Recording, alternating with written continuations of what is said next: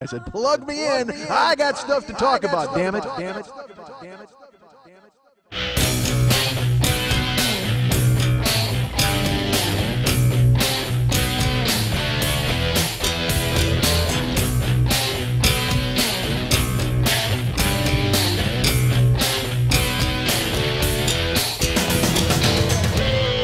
I'll crawl out of my earbuds once a week to give you a show. That's what I do, folks. I do this show for the common man, for the people in despair. I bring this show into the world and I sell it everywhere. The simple truth lies waiting here, folks, for all of you to share. Hold on, I will take you there. Hey, what's happening? Mike Schmidt, 40-year-old boy podcast. You may notice I'm holding back a little bit with my lung capacity, my lung power. I'm not blowing out the microphone, not yelling as I usually would in the beginning of the show. I am not grandly announcing the show. Here, I'll do it from back here. Hey, what's happening? Mike Schmidt, 40-year-old boy podcast. And now I'll move forward here and I'll tell you that I will say, hey, what's happening? Mike Schmidt, 40-year-old boy podcast.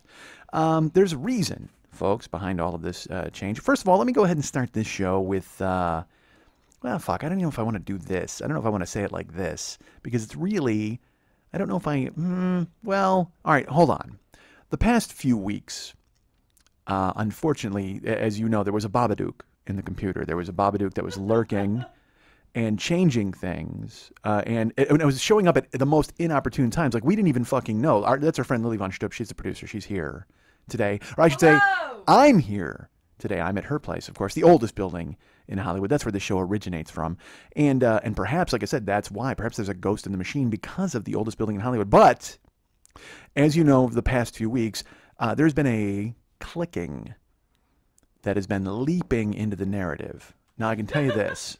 I was not planning on that showing up. I know you're thinking to yourselves, this is like a long... Like there would be some sort of resolution to that by the end of the season, because all our years always seem to have a theme. Like there's year one, which was the, hey, we're starting a podcast. Year two, which was, why are we still doing a podcast? Year three, which was, oh my God, he's still doing that podcast. Year four, which is mean, hey, his life's falling apart. Perhaps he should keep doing this podcast. Year five, you get it. You bought him and you know exactly what we're talking about. Well, here we are in year seven. And the theme was, what the fuck is wrong with Lily's computer? That was pretty much the theme. But we didn't know if it was Lily's computer or if it was Lily's microphone or Lily's building itself, or if it was me. Like, here's the thing, because Lily and I, we're honing in on me talking, but there's a very good chance that clicking could have been coming out of my throat and I didn't realize it. Because I'm wearing earbuds most of the time. So I hear my voice, and maybe the earbuds, because they're very good earbuds, folks. I use very good earbuds from tweakedaudio.com. They're our sponsor. And part of that is true. But yeah, they are terrific, and I'm wondering if maybe their amazing earbuds filtered out the clicking that was coming out of my throat, as if there was some sort of cricket or something living right behind my uvula. And by the way, Cricket Uvula, if you do not name a band Cricket Uvula, I will be very disappointed in all of you. And I mean all of you. Whoever's hearing this right now, let's get together and form a band called Cricket Uvula. Should we do that? What can I play? I'll play the zither. Get somebody to play a glockenspiel. Someone will play a triangle. And the reason I start with these rare instruments is because, fuck, there's so many of us. All of you can't play fucking guitar. Stand down, goddammit. Dave plays guitar. David will play guitar, and then everybody else can play whatever the fuck they can grab. Well, that's it. We'll all go to David's house. All of us. Everybody listening to this right now. We're forming the band Cricket Uvula. You know what? Fuck it. I'm changing the band name right now. Cricket's Uvula. Not just Cricket Uvula, because that just sounds like we're talking about one. Cricket's uvula, that could be like a stripper's uvula. Like if there's a stripper named Cricket. You know what? Let's be honest. How sexy is a name Cricket for like a chick? That's really cool, right? I'm changing my name now. Cricket? Dude, if you did... By Cricket. Oh my God. I think Cricket's a totally sexy name for a chick, right? I don't know. No, right? No, you're supposed Sure. to just say right because I agree. Because I think it is. You don't have to. You can agree that I think it is. But you know what it sounds like? Because it sounds like vaguely tomboyish. Like she'd have kind of a short pixie cut, but she'd also have pierced nipples. Yeah, I like Cricket. I'm a fan of Crickets. And so Cricket's Uvula, that's the band, and this is in tribute to this pixie-ish tomboy hot stripper girl that I just made up in my head. Good. I'm on board. She's going to look great on the bass drum. Holy fuck. Literally. Yeah. On the bass drum. That she'll fit right on it. You know who I picture like? Tinkerbell from Peter Pan, but like naked and hot, like with pierced nipples. Oh my God, I got to get pierced nipples out of my head. I don't know why I have pierced nipples in my head. So Cricket's Uvula, we're all forming that band and we're showing up at David's. Anyway, there's been a clicking in weeks past, and we've done everything we can on our end. Lily brought her laptop in to the geniuses at Apple to repair it, and they did. They repaired the things that were evident. They they repaired the things that we hold to be self-evident, and they took care of that. And we just assumed that everything would be fixed. You know, because Lily, for weeks, she was having to hold in the actual microphone cord to make sure that there was nothing going on with the computer, to make sure that the connection was right. We've had people give us all these suggestions. And you're all very nice. Thank you for your suggestions. And my favorite part of it is when I give these suggestions to Lily and I watch her bat them out of the air like King Kong on top of a building swatting planes. That's my favorite part of the day. When I'm like, well, what about this from a listener in Tennessee? He writes, and then she's just like, no, and here's why. Plane hits the fucking ground. Fay Ray screams. And because again, Lily, she knows, man. She knows. But the thing that we don't know is where the fuck this clicking is coming from. Did that blow it out? Pretty much. I looked way up at the ceiling to make sure. Like I tried to even look away. It's all good. All right. Oh, I just bumped it now. I don't know what so all right, let me all right, I will apologize for this part of it. I don't know what you're hearing right now. I don't know how, cuz all right, a change has been made uptown. And a different microphone has joined the band. That's what we're going to say. Because we've been using Lily's, you know, her laptop and her setup and her mixing board and her computer and the fucking, and her microphone. And I've always prided myself on the way this show sounded. Lily used to work in radio and she knows, man, she fucking knows. She's a goddamn home run when it comes to technical, the technical aspects of the show. And that's why she is truly the yin and the yang to my circle. She's the inside. I'm just the outside rolling around. I mean, I don't even, I'm not the black or the white. Sure, I like this analogy. You are the yin and the yang. Oh my God. So she, you know, she runs it. I talk, man. And I need to learn more of what to do because sometimes I'm in Milwaukee and sometimes I'm other places and I wind up talking to a phone and I send Lily, you know, fucking 52 audio files and she's got to put them together like she's picking up a deck of fucking cards. And that's no fun for her. Absolutely not. So there are the things that we have to learn and things that I got to fucking learn this stuff because again, even radio dudes learn how to run the board, right? Don't radio dudes learn how to run the board? Isn't that the first thing they fucking teach them? Not always. Nah. Sometimes. I disagree. I've talked to every radio guy in the world.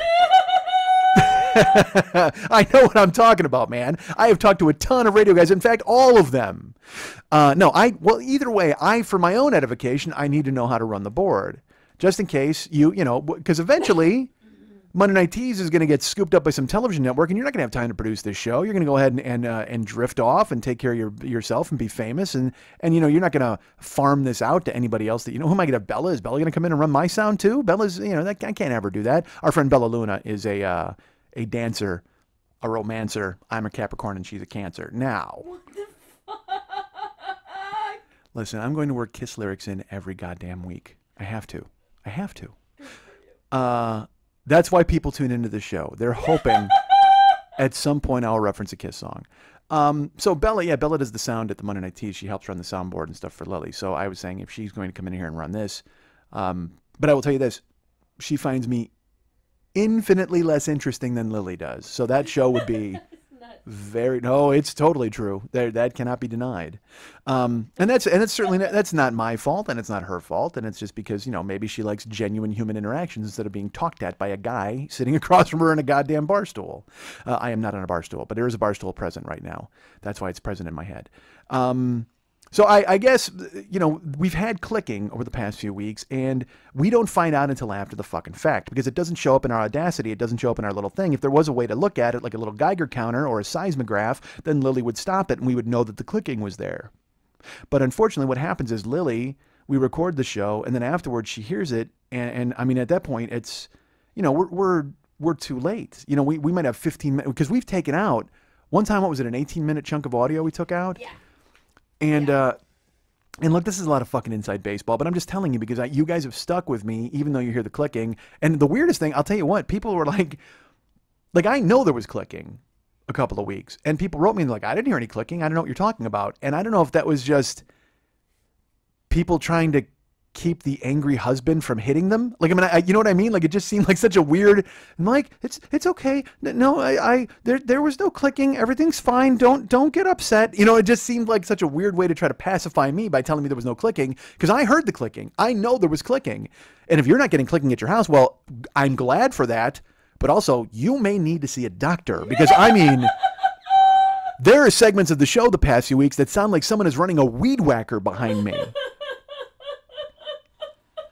And so if you didn't get that, man, I don't know what the fuck got lost in translation. It might just be, and so that it makes me wonder then, is it something wrong with me? Am I the only, is it my computer or my earbuds on the playback, or is it your computer? I don't fucking know. I get no idea. That's the point. Lily, who again is a fucking home run, who is the number one, the top dog, the Duke of New York when it comes to fucking audio and technical stuff. She is the fucking Duke of New York, and she doesn't even know what the fuck it is. So I can't be hoping to try to explain it in any certain way. Seriously, it sounds to me like I said, there's a ghost, a Babadook. That's it. That's my explanation for what's going on. But you've been very patient and very nice, and you know, you may just be turning the fucking show off. I have no idea. Nobody's really complained to me about it. Some people mention it to me, and every week people come up with solutions. But some of you may have just fucking turned me off, which believe me, I'm not happy about. So we've been trying to figure out what to do to change it. So this week, folks, here's what we've done. And with all the talking I've done so far, you probably can tell that there's something different, I would imagine. Yeah, I hope, well, let's put it this way. Hopefully there's no fucking clicking. We have no idea. Again, we won't know until playback. But I have a microphone from my house. All right, a couple of months ago, I have a friend who installs home studios. Like, he comes in, he sets up your computer, and so you can record voiceover auditions at your house. And this is when I thought I had grandiose ideas that I was going to get a voiceover agent and start doing voiceover work. Because, hey, folks, I love sharing this with you, but it's about time somebody paid for the privilege, right? Don't you think? It's about time somebody convinced me to be the voice of a duck. I mean, I can do that, right? Why do I keep asking for approval from everybody? Can you be the voice of a duck? Well, yeah, as long as the duck sounds like me. If you want a duck to sound like a Jagoff, then fucking hire me for that job immediately, because I am the guy. If you came up with Jagoff Duck, I am your voice. Clearly, I am the man for the job. Go ahead and put me in a soundproof booth, and I will read pages and pages of Jagoff Duck dialogue. Done. However, if you have Jagoff Duck Dynasty dialogue, you can hire those guys directly, because you don't need me. Did you read that thing this week about the guy from Duck Dynasty? Look, here's the thing. I don't know a fucking thing about the Duck Dynasty guys. All I know is they have stupid beards, and I think they like Jesus. I think. And I don't know if they've modeled the beards after Jesus. And I don't know if the whole thing could be a scam. You know what I mean? They could just be like Honey Boo Boo's family, but they grew beards and they do whatever the fuck they do on that show. Because again, it was one of those things that snuck up on me, because I don't watch anything but Cupcake Wars. That's all I do these days. I watch Keith Olbermann and I watch Cupcake Wars. That's my entire life. And so I don't know. So Duck Dynasty came out of nowhere. It just started showing up on my Facebook and showed up on, and I guess I don't know if they build decoys, or they build duck blinds, or they hunt ducks, or if they just have beards. I don't know what the fuck their talent is. Their superpower. Are they ducks? They're ducks. You know what? The beards are so thick, I would not fucking doubt that. They're bearded ducks. Yeah, they're Jagoffs and they're ducks. But you know who they're not? Fucking Jagoff Duck. That's me. Draw it and book me. I will do the fucking job. So before I spiral off into fucking Duck Dynasty assholes, I have this home studio thing at my house that I paid for because I thought I'd be doing voiceover work or trying to audition for it and all that kind of stuff. And I will eventually, hopefully, because I should be booked for a million fucking things. You should fucking hire me. I have in the car all the time. Yeah, this is so sad. In the car when I'm delivering food as Travis Barbecue, I will read back commercial copy as they read it to me, and I go, I could have done that. How? Drive yourself fucking crazy by doing that, folks. By realizing you're on your way to the beach to bring rich people coleslaw, and instead you're in the car reading back fucking copy about insurance and fucking cancer, blood cancer samples, and you're telling yourself, I could have done this commercial. This could have been me. But you know what? Nobody comes to your house and goes, hey, can you do a blood cancer commercial for us, Jagoff Duck? No, they do not. No, very rarely does that happen. And if they do, they knock on the door when I'm not there because I'm delivering coleslaw to rich fucking people at the beach. God damn it. So fuck it. I brought a microphone from home. That's the point. So my friend installed this studio into my laptop, and he had, there's a microphone that I have. And so now Normally when I'm here, I'm sitting in a chair directly across from Lily, and her microphone is in a microphone stand. Here, you can actually hear it. And it has a bendy thing on it and all that stuff. So I just reached over to grab that. That's there. But instead today, I have a microphone like a stand. It's on a stand, but it's tiny. It's a table stand. But it's not on a table. It's on a bar stool. That was the aforementioned bar stool we discussed seconds ago. And so now I'm using this is a trial run. This is a total test run because I tried this thing out at my house when we installed the studio, but I only spoke into it for like 30 seconds to 90 seconds at a time. And that was just to see if it fucking worked. Now, I know a lot of you are thinking to yourselves, hey, you know what? This 30-second to 90-second thing should work for the podcast, and you should only put out these bite-sized 90-second podcasts, which would be fine probably. However, I think that I'm going to do a full-length podcast, or at least the length that I can try to pull off, and then we will see what happened.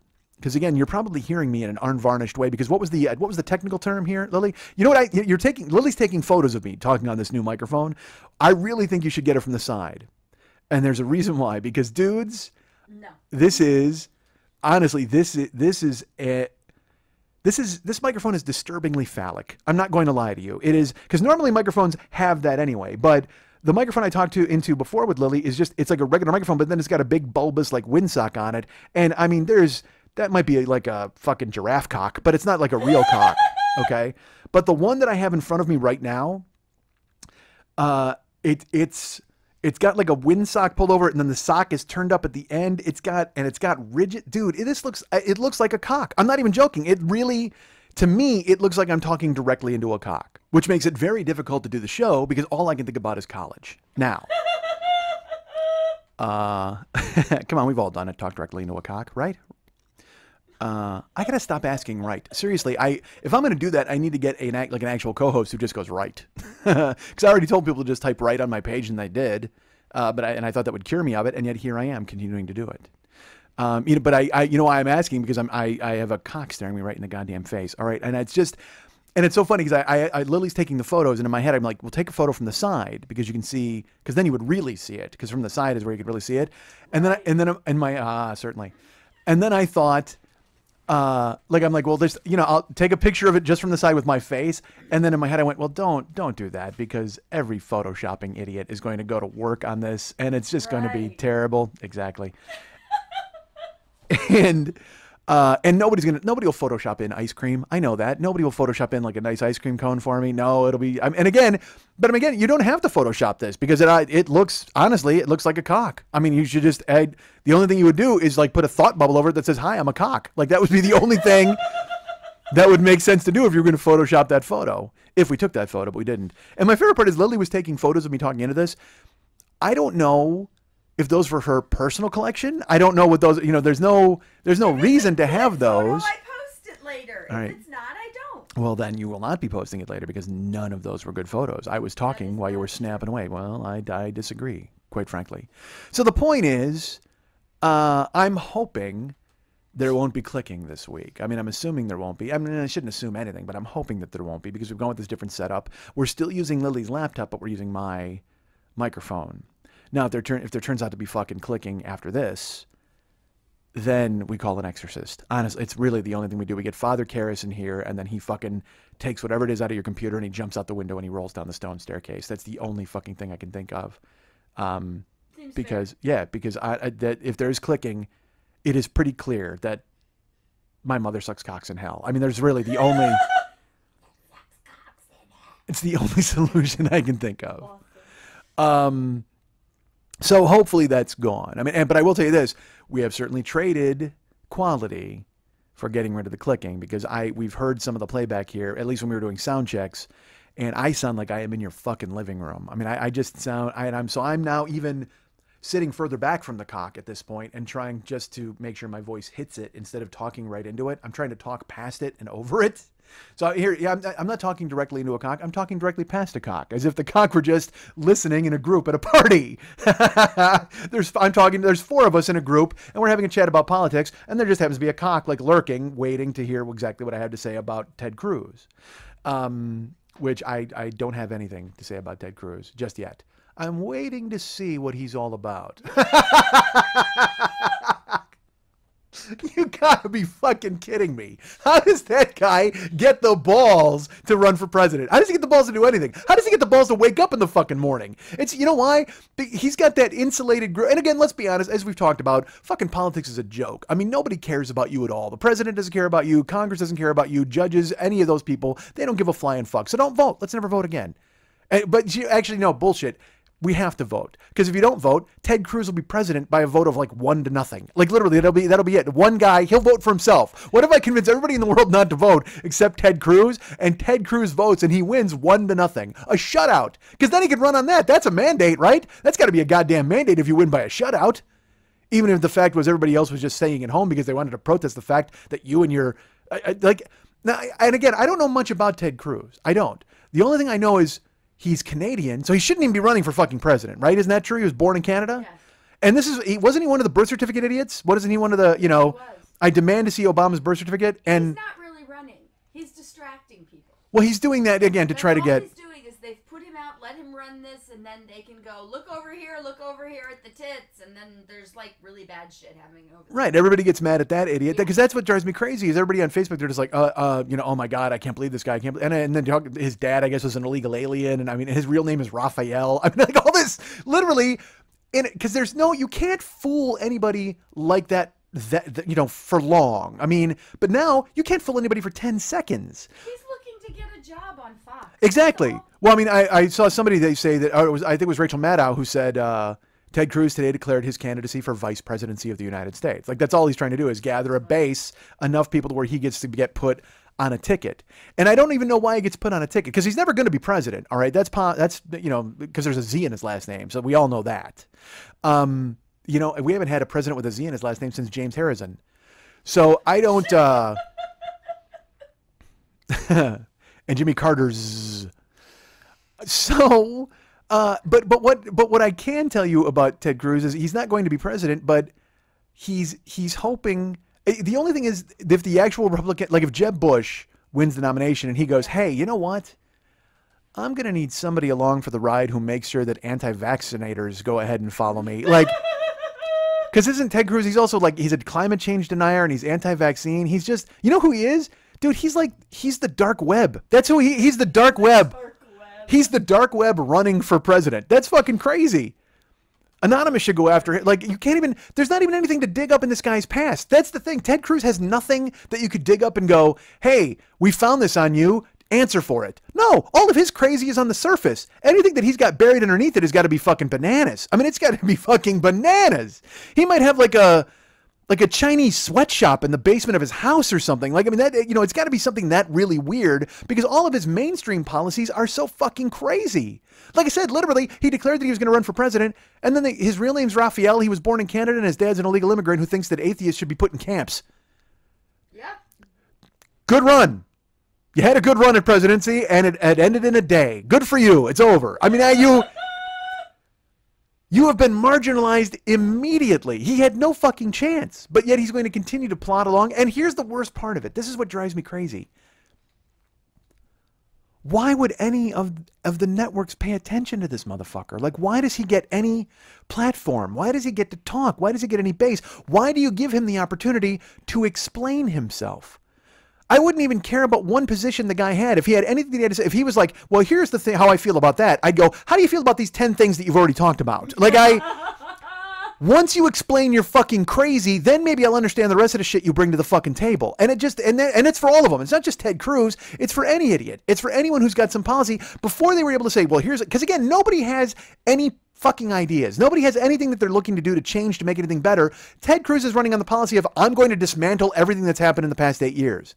Again, it's all of these people who are saying, I'm going to change all of the stuff. Like, he's going to, every word of Obamacare is going to be repealed. I'm going to take care of that. I'm going to do this. And I'm going to talk to the snow miser and the heat miser and Mother Nature and make sure we don't have any more climate change here in America. And I'm also going to talk to ladies and make sure they keep their legs crossed and don't have those babies, those pesky babies. Well, actually, no, they can have those babies. They can't kill those babies, but make sure you're married when you do it. Oh my God, shut up. Shut up.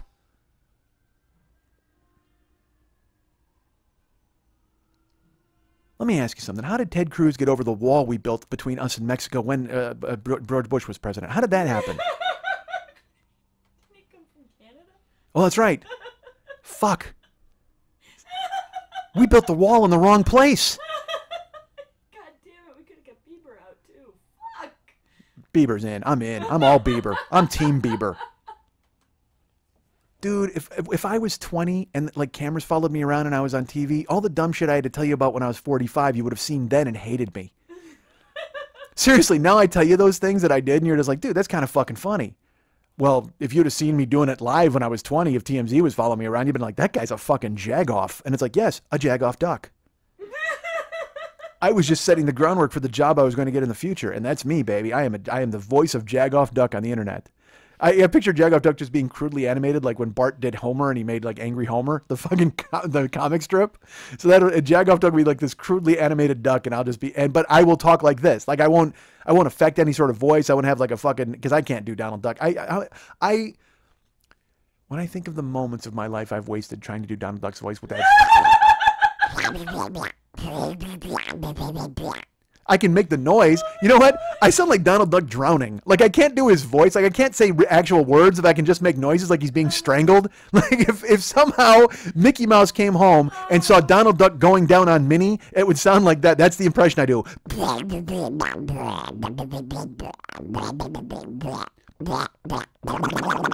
There you go. That's me. I can't do Donald Duck talking, but I can do him going down on Minnie and Mickey coming in and discovering and then strangling him to death. That's my impression. And I will tell you this.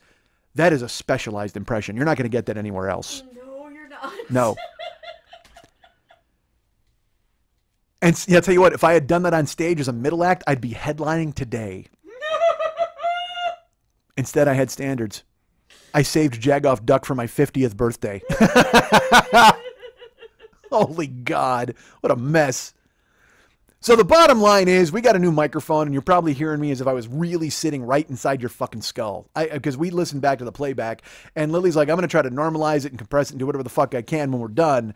But don't hold out any hope. And I'm like, all right. Say that. You did. You said, abandon all hope, ye who talk into this microphone. I don't think I said that. I think you may have. And I'm not talking into it. I'm talking past it now. So, I mean, hopefully it's changing it up. I don't know what you guys are fucking hearing. But your ears could be bleeding at this point. And you know what? I yelled fuck in this show, and that's the first time I've yelled in like fucking weeks, right? Not. I don't yell on this show. I might get a little bass in my voice. You know, it's funny. Jill and I will talk, and I'll get serious, and I'll say stuff, and she goes, "Don't yell at me," and I'm like, "You've seen me yell. Yeah. This is not yelling." And I mean, look, she's right, because I mean, I'll be like, I'll get kind of intense, or I'll get flustered or whatever. Folks, I'm an idiot. That's the point. But if we talk and I'll be wind up talking to her and I'll be like, no, you don't understand. Here's the thing. And she's like, don't yell at me. And I'm like, it's not yelling, dude. You've seen me yell. You've seen windows shatter because I yelled. You've seen hotel desk clerks hide because I've yelled. There's no way that this is yelling. But to her, it is yelling because she doesn't like any loud noises at all. I can tell you that. She's easily frightened by loud noises. And so we talk all the time. Like she'll be like, when I'll say stuff or I'll be sarcastic and she'll give me like a look and I'll be loud. And then and in my head, I'm like, why did you pick me? I mean, you've listened to the show. You know who I am. You know, I'm just I'm a Jagoff. Literally. I am that guy. I mean, I can be a sweet guy and I can be a nice person and I'm certainly feeling and I'm caring and I'm loving. But at the same time, I'm one person walking in front of me the wrong way and looking at me the wrong way from losing my fucking mind. I mean, I just am, and I try not to be. And look, we're much better at that, thanks to Shannon. We're throttling it down. We're trying not to be that guy. But that guy still lives in here. I mean, I used to be a house with one tenant, that guy. Now I'm more of an apartment complex. There's a bunch of different guys living in there, but that guy still keeps a place. He still lives here. And I tell you what, if somebody knocks on the door, they're going to see him. He's going to come out. He might not even have to get the door knocked on. He might just go ahead and open the window and fucking scream out occasionally because shit's happening outside that he doesn't fucking agree with. But he's still in there. I'll tell you, we went to Vegas this week. Jill and I were in Vegas last week. And by the way, I got to do this really fast. There is a small segment of you I need to apologize to. And so I will apologize to you now. Last week in Vegas, I'll talk more about the trip, but I want to deal with this right off the top. We were there from Monday through Friday. I think it was Thursday morning. And I told Jill I was going to do this. I said, I'm going to do this at some point this week. And she's like, are you sure that's a good idea? And I go, yeah, I think it'll be funny. So Thursday morning, I checked in on Facebook from the Vidara Wedding Chapel. And the Vidara is a property that's where we stayed when we were in Vegas. And I checked in, and all I wrote was, "Good morning, and what are you doing today?" And I put it on Facebook. And the plan all along was to put that up. And I figured that we would all have a jaunty laugh and think it was fun. And people would be like, "Come on," and like kind of doubting back and forth. You know, it would be cute. And then literally an hour later, I was going to check in from the Clark Family Courthouse in Nevada, Clark County Family Courthouse, and just write, "It didn't take." That was the plan all along. So I posted the check-in from the Vidara. We were still in our room. We were heading out for the day, and I just wrote, "Good morning, and what are you doing today?" And she's like, "Honey, that's terrible." And I said, "It'll be funny." And she's like, "You sure?" And I go, "Yeah, trust me." 5 minutes after it went up, it was up 5 minutes. I had 55 likes and 10 comments of people saying, "Oh my God, so happy for you. It's so great. Congratulations." She didn't even get to approve it for her timeline. Because that was, I mainly, look, I'm a Jagoff, as we know. I wanted it on her timeline more than anything else. I mean, because you guys, I figured would get it and we'd all have a laugh, but I kind of was interested to see what the people that she knew would be, would say or think, or that guy, because I thought it would be funny. So I put it up thinking we would, because I think of you guys as knowing me and knowing us and knowing the situation. So I don't know what I thought. I honestly just thought it would be fun and for an hour and we'd all have fun with it. Well, I wasn't so much concerned with Facebook because everybody was very nice. And I started to kind of have these pangs of guilt, like, "Oh man, in an hour, these people are going to be pissed."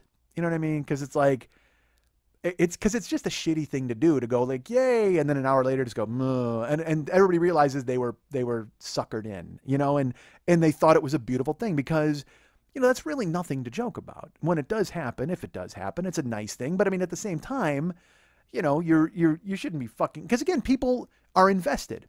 People who listen to the show are invested in me and Jill and me and Lily, and so they want to think that they know what's going on and they're part of my life. So to totally fucking bamboozle them and set up a bunch of palm fronds and then have them step into a hole, that seems kind of shitty. Well, that would be. I'm sorry? That would be shitty, having them stepping in a hole. Are you sure? Yeah, this is just funny. Well, then I'm going to have to go get those palm fronds gathered up and fill that hole, because that was what I was planning on doing next. Well, essentially, I put up a bunch of virtual palm fronds over an internet hole and everybody stepped into it. And so here's the thing. On Facebook, everybody kind of jumped in really quickly. What I didn't anticipate was the 4 congratulatory texts I got from friends who actually know me. And because honestly, the first thing I did was I texted Mex and I go, "Don't panic at this post that's on Facebook. We're just goofing around. In an hour, I'm going to say we're in divorce court." And he's like, "All right." He goes, "I didn't even see this post. I didn't know what you're talking about." And I go, "Don't." I go, "Just trust me." I go, and he's like, "Okay." So within 10 minutes, like I said, in 5 minutes, I had 55 likes, I think it was, and then 10 comments, and then I got 4 texts from friends, like private texts. And so I'm not even joking. I'm sitting in my room and I started to sweat. Like I got a beads of sweat on my forehead, and Jill's like, "Are you okay?" And I go, "Well, this is, I didn't anticipate this. Like, I didn't think everybody would kind of run with it so quickly." And she's like, "Do you still think this is funny?" And I'm like, "Probably not." I said, "I think I'm going to take it down." She goes, "Yeah." And I go, "Yeah." I go, "I think I'm going to. I think the 4th congratulatory text from an acquaintance was the one that made me go, I should probably stop joking around about this." And so I actually posted in the comments of it, I go, "Hey, I was just having some fun. I'll be taking this down now," in case anybody saw that. And then I wound up deleting it. But the worst part was having to write, like, text back people and go, hey, I was just having a little fun, and I'm just goofing around. And then, like, my friend Rye is just like, well, then a pox on both your houses. Like he literally. And that made me think. So a small pocket of you saw it and gave me congratulations. And there were some of you who were like, Pixar, it didn't happen, and some of you were just, which is fine. You were goofing around, but there were genuine people who were. Because there are, as I've said, there are people out there who think we already are. So, I mean, it doesn't really matter.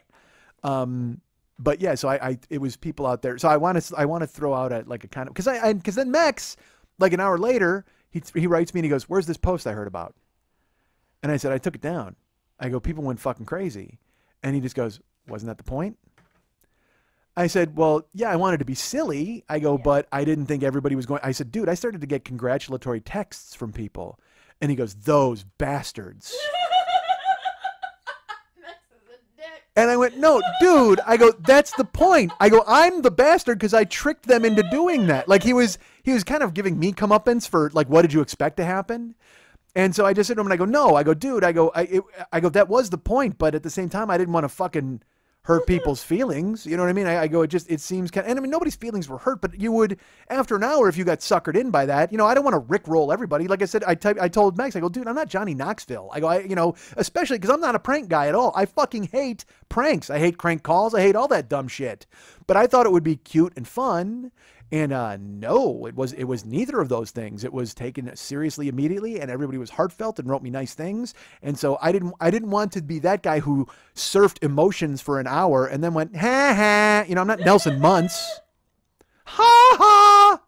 So I didn't want to do that. So anybody who saw that and commented, and I've handled the people who texted me, but I mean the people who saw it and commented, I want to make sure you know that I apologize, because it kind of just, it disappeared. And then in my head, I'm like, should I put up a post explaining why I took it down? And I'm like, no, just fucking take it down. The damage has been done, you idiot. Right now, 80 people think you're a dick. So that's what, and let's put it this way.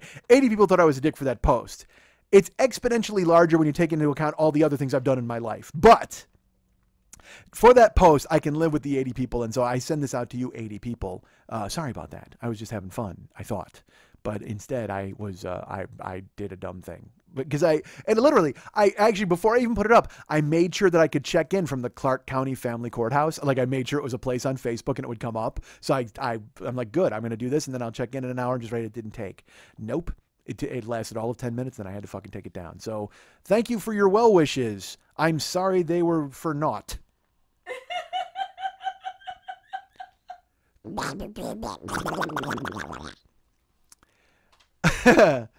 So I'm in Vegas last week. It was amazing. It was really fun. Jill's son was going to Vegas, her oldest son, and he said to me, like, which was crazy. Around Christmas when I was there, he was telling me he was going to Vegas, and we were at Jill's place when we had Christmas dinner, and he was saying that I should drive up to Vegas and meet him, and we could hang out and bet games and watch March Madness. And I thought that was a great idea, but I would love it if Jill could come in. It just happened to be Jill's birthday week. So I had been talking about coming to Milwaukee for her birthday week and spending it there. But I said to her, would you want to go to Vegas? And she said, absolutely. It's harder for her to get away on a Monday because of her work schedule. So that's why she usually comes to me on Tuesday nights. So we planned it where she could come to Vegas on Tuesday night, and then we would be there the rest of the week. But then as we looked, she started to kind of get antsy.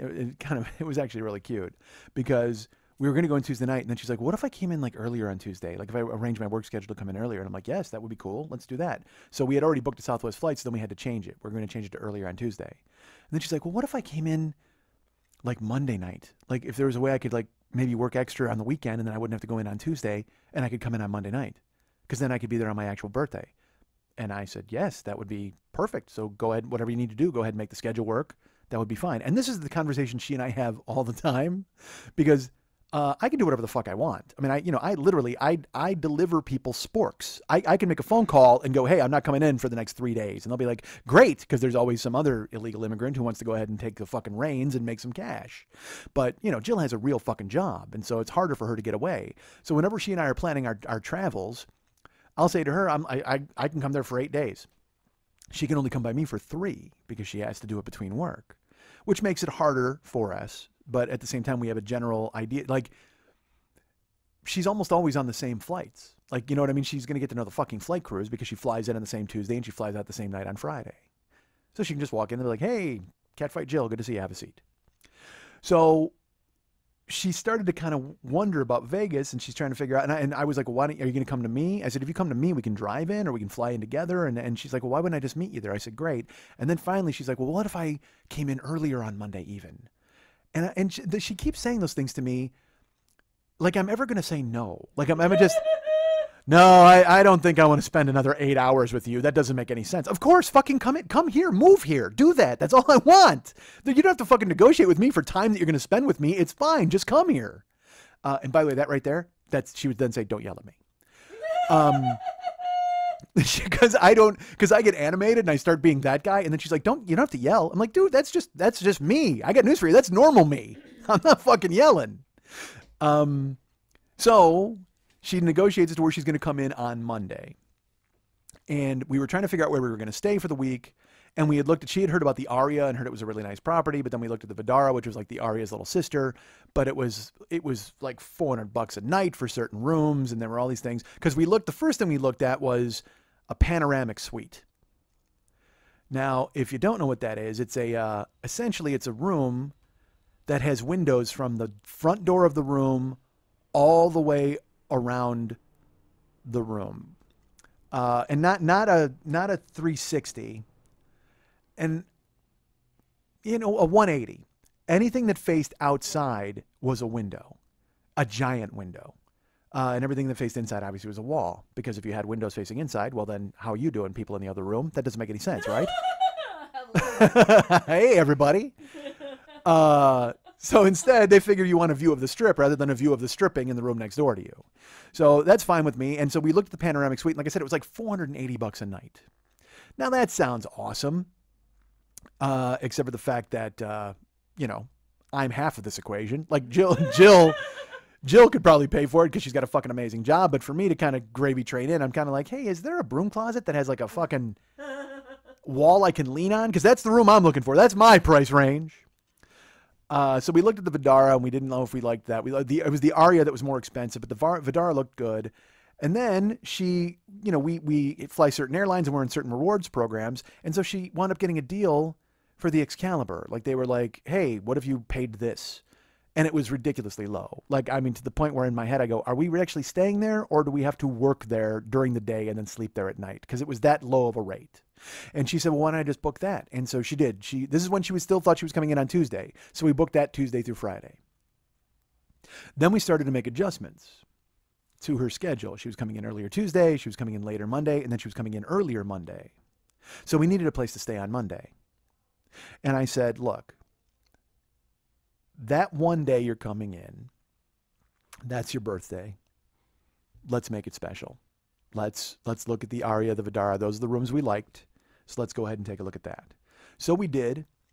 We looked at the Vidara, and like I said, it was $480 a night or something like that for the panoramic suite. Then there was a corner suite. Then there was a suite. You know how they do it. And it was panoramic suite, and just below that was executive suite. And then below that was corner suite. Corner suite has like one window looking out at the strip. And we checked, and for some reason, because also I will tell you this, Mark Zuckerberg is a genius. Because Facebook follows you all over the fucking place on the internet. And it knows where you've been and it knows what you've seen. Now that's creepy and weird.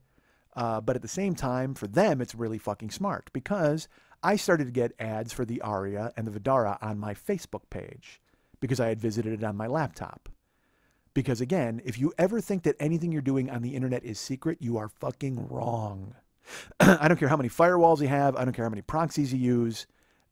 Someone knows where you are and what you're doing at all times. So my point is, don't do anything dumb on the internet because eventually people will find you out. Which means don't steal Jagoff duck. That's what I tell you right now, because I will have Mark Zuckerberg find you and you'll start seeing ads for Jagoff duck on your goddamn Facebook wall. And they're going to go, oh man, Mike knew exactly what I was doing. Yes. You know what? It won't even be ads for Jagoff duck because Jagoff duck doesn't exist just yet in the incarnation that I think it should.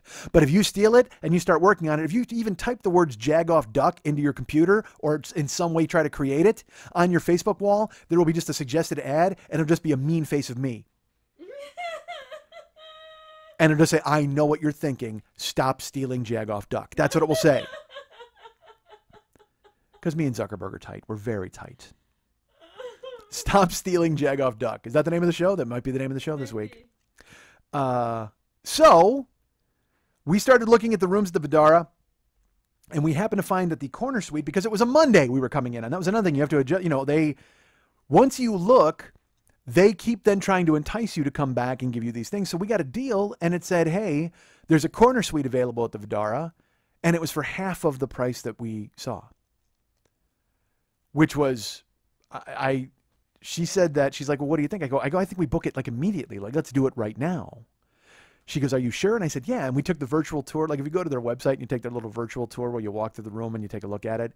And there were certain things that I wanted in the room, but you had to get, you know, executive suite or fucking panoramic suite. But we said, she goes, honey, let's just get a corner suite. It's a nice room. It's, you know, we'll go there for my birthday, and we're never leaving the room anyway. So let's just go in there and do that. I said, great. Look, as long as it had a bed and a fucking shower 2 people could fit into, I was on board with it. That's fine.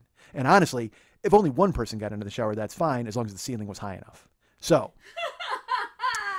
I'm like, all right, well, you know, let's do that. So we wound up booking a suite at the Vdara, and it was a corner suite. So it was done. It was booked. We were locked there. We were locked at the Excalibur, and we changed our flights on Southwest. Now, I should tell you this. You know, folks, I'm a gold level flyer on American. Do you know that? I know. I have a card. I'll take a photo of it. I'll put it up. You guys can see it. Or, you know, just come up to me and ask me, hey, can I see your gold level flyer card for American Airlines? Because I carry it with me at all times. I flash it in restaurants. I show people everywhere. You know, just because and it carries with it a certain cachet. A certain non-silver cachet. Gold people.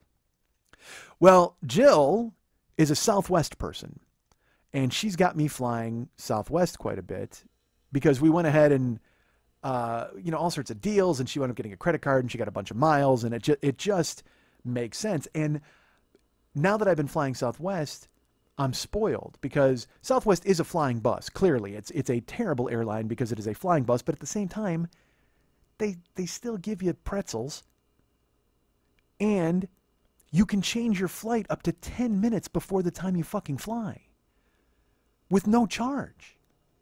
They don't charge bag fees, but I don't give a fuck because I don't check bags anymore. But the most important thing, like I said, Jill and I have changed flights like 8 times, and it hasn't cost us a goddamn dime. I tried to change a flight on American. It was $200 to change the flight. And then they wanted the $175 ticket price difference. So literally it was like buying another round-trip ticket just to change the time, even though the other plane was half empty. What the fuck do you think you're doing? How do you get away with charging this? That's fucking crazy. That's Ted Cruz level I'm running for president crazy. So I'm a gold level flyer, but I may let that expire this year because, you know, I have a ton of miles there, but they just make it so difficult to travel. And also, you know, when I fly with Jill, there's non-stops to Milwaukee. There's nonstops for her from Milwaukee to me. And I'm, you know, with American, I got to connect through Dallas or Chicago. And how many times have I fucking wound up late or missed a connection or been snowed in and had it all fucked up? Connections blow, man. They're just terrible. You know, they're a fact of life and I have to deal with them on certain airlines. But, dude, if I fly to fucking her on Southwest, I've been convinced to jump on board with them. Even though, again, it is a flying bus. It is goddamn awful. The worst thing is when you'll fly Southwest and they have a stop. And they're like, you can't get off the plane, but everybody else who's getting off gets off here. And now we have to do a head count of how many people are on this fucking plane. And then you can go get a sandwich and come back on the plane, but don't save any seats. I mean, like, dude, this isn't a fucking movie theater. It's a goddamn mode of transportation. Don't tell me not to save seats and tell me I can get off and you got to do a fucking head count. I'm not in kindergarten. I paid for the privilege of getting on this fucking death tube. It drives me crazy. And again, it's a flying bus. It's like this thing where they're like, hey, you want to go to Boston? No problem. We're going to stop in Charlotte and fucking Hartford. Yeah.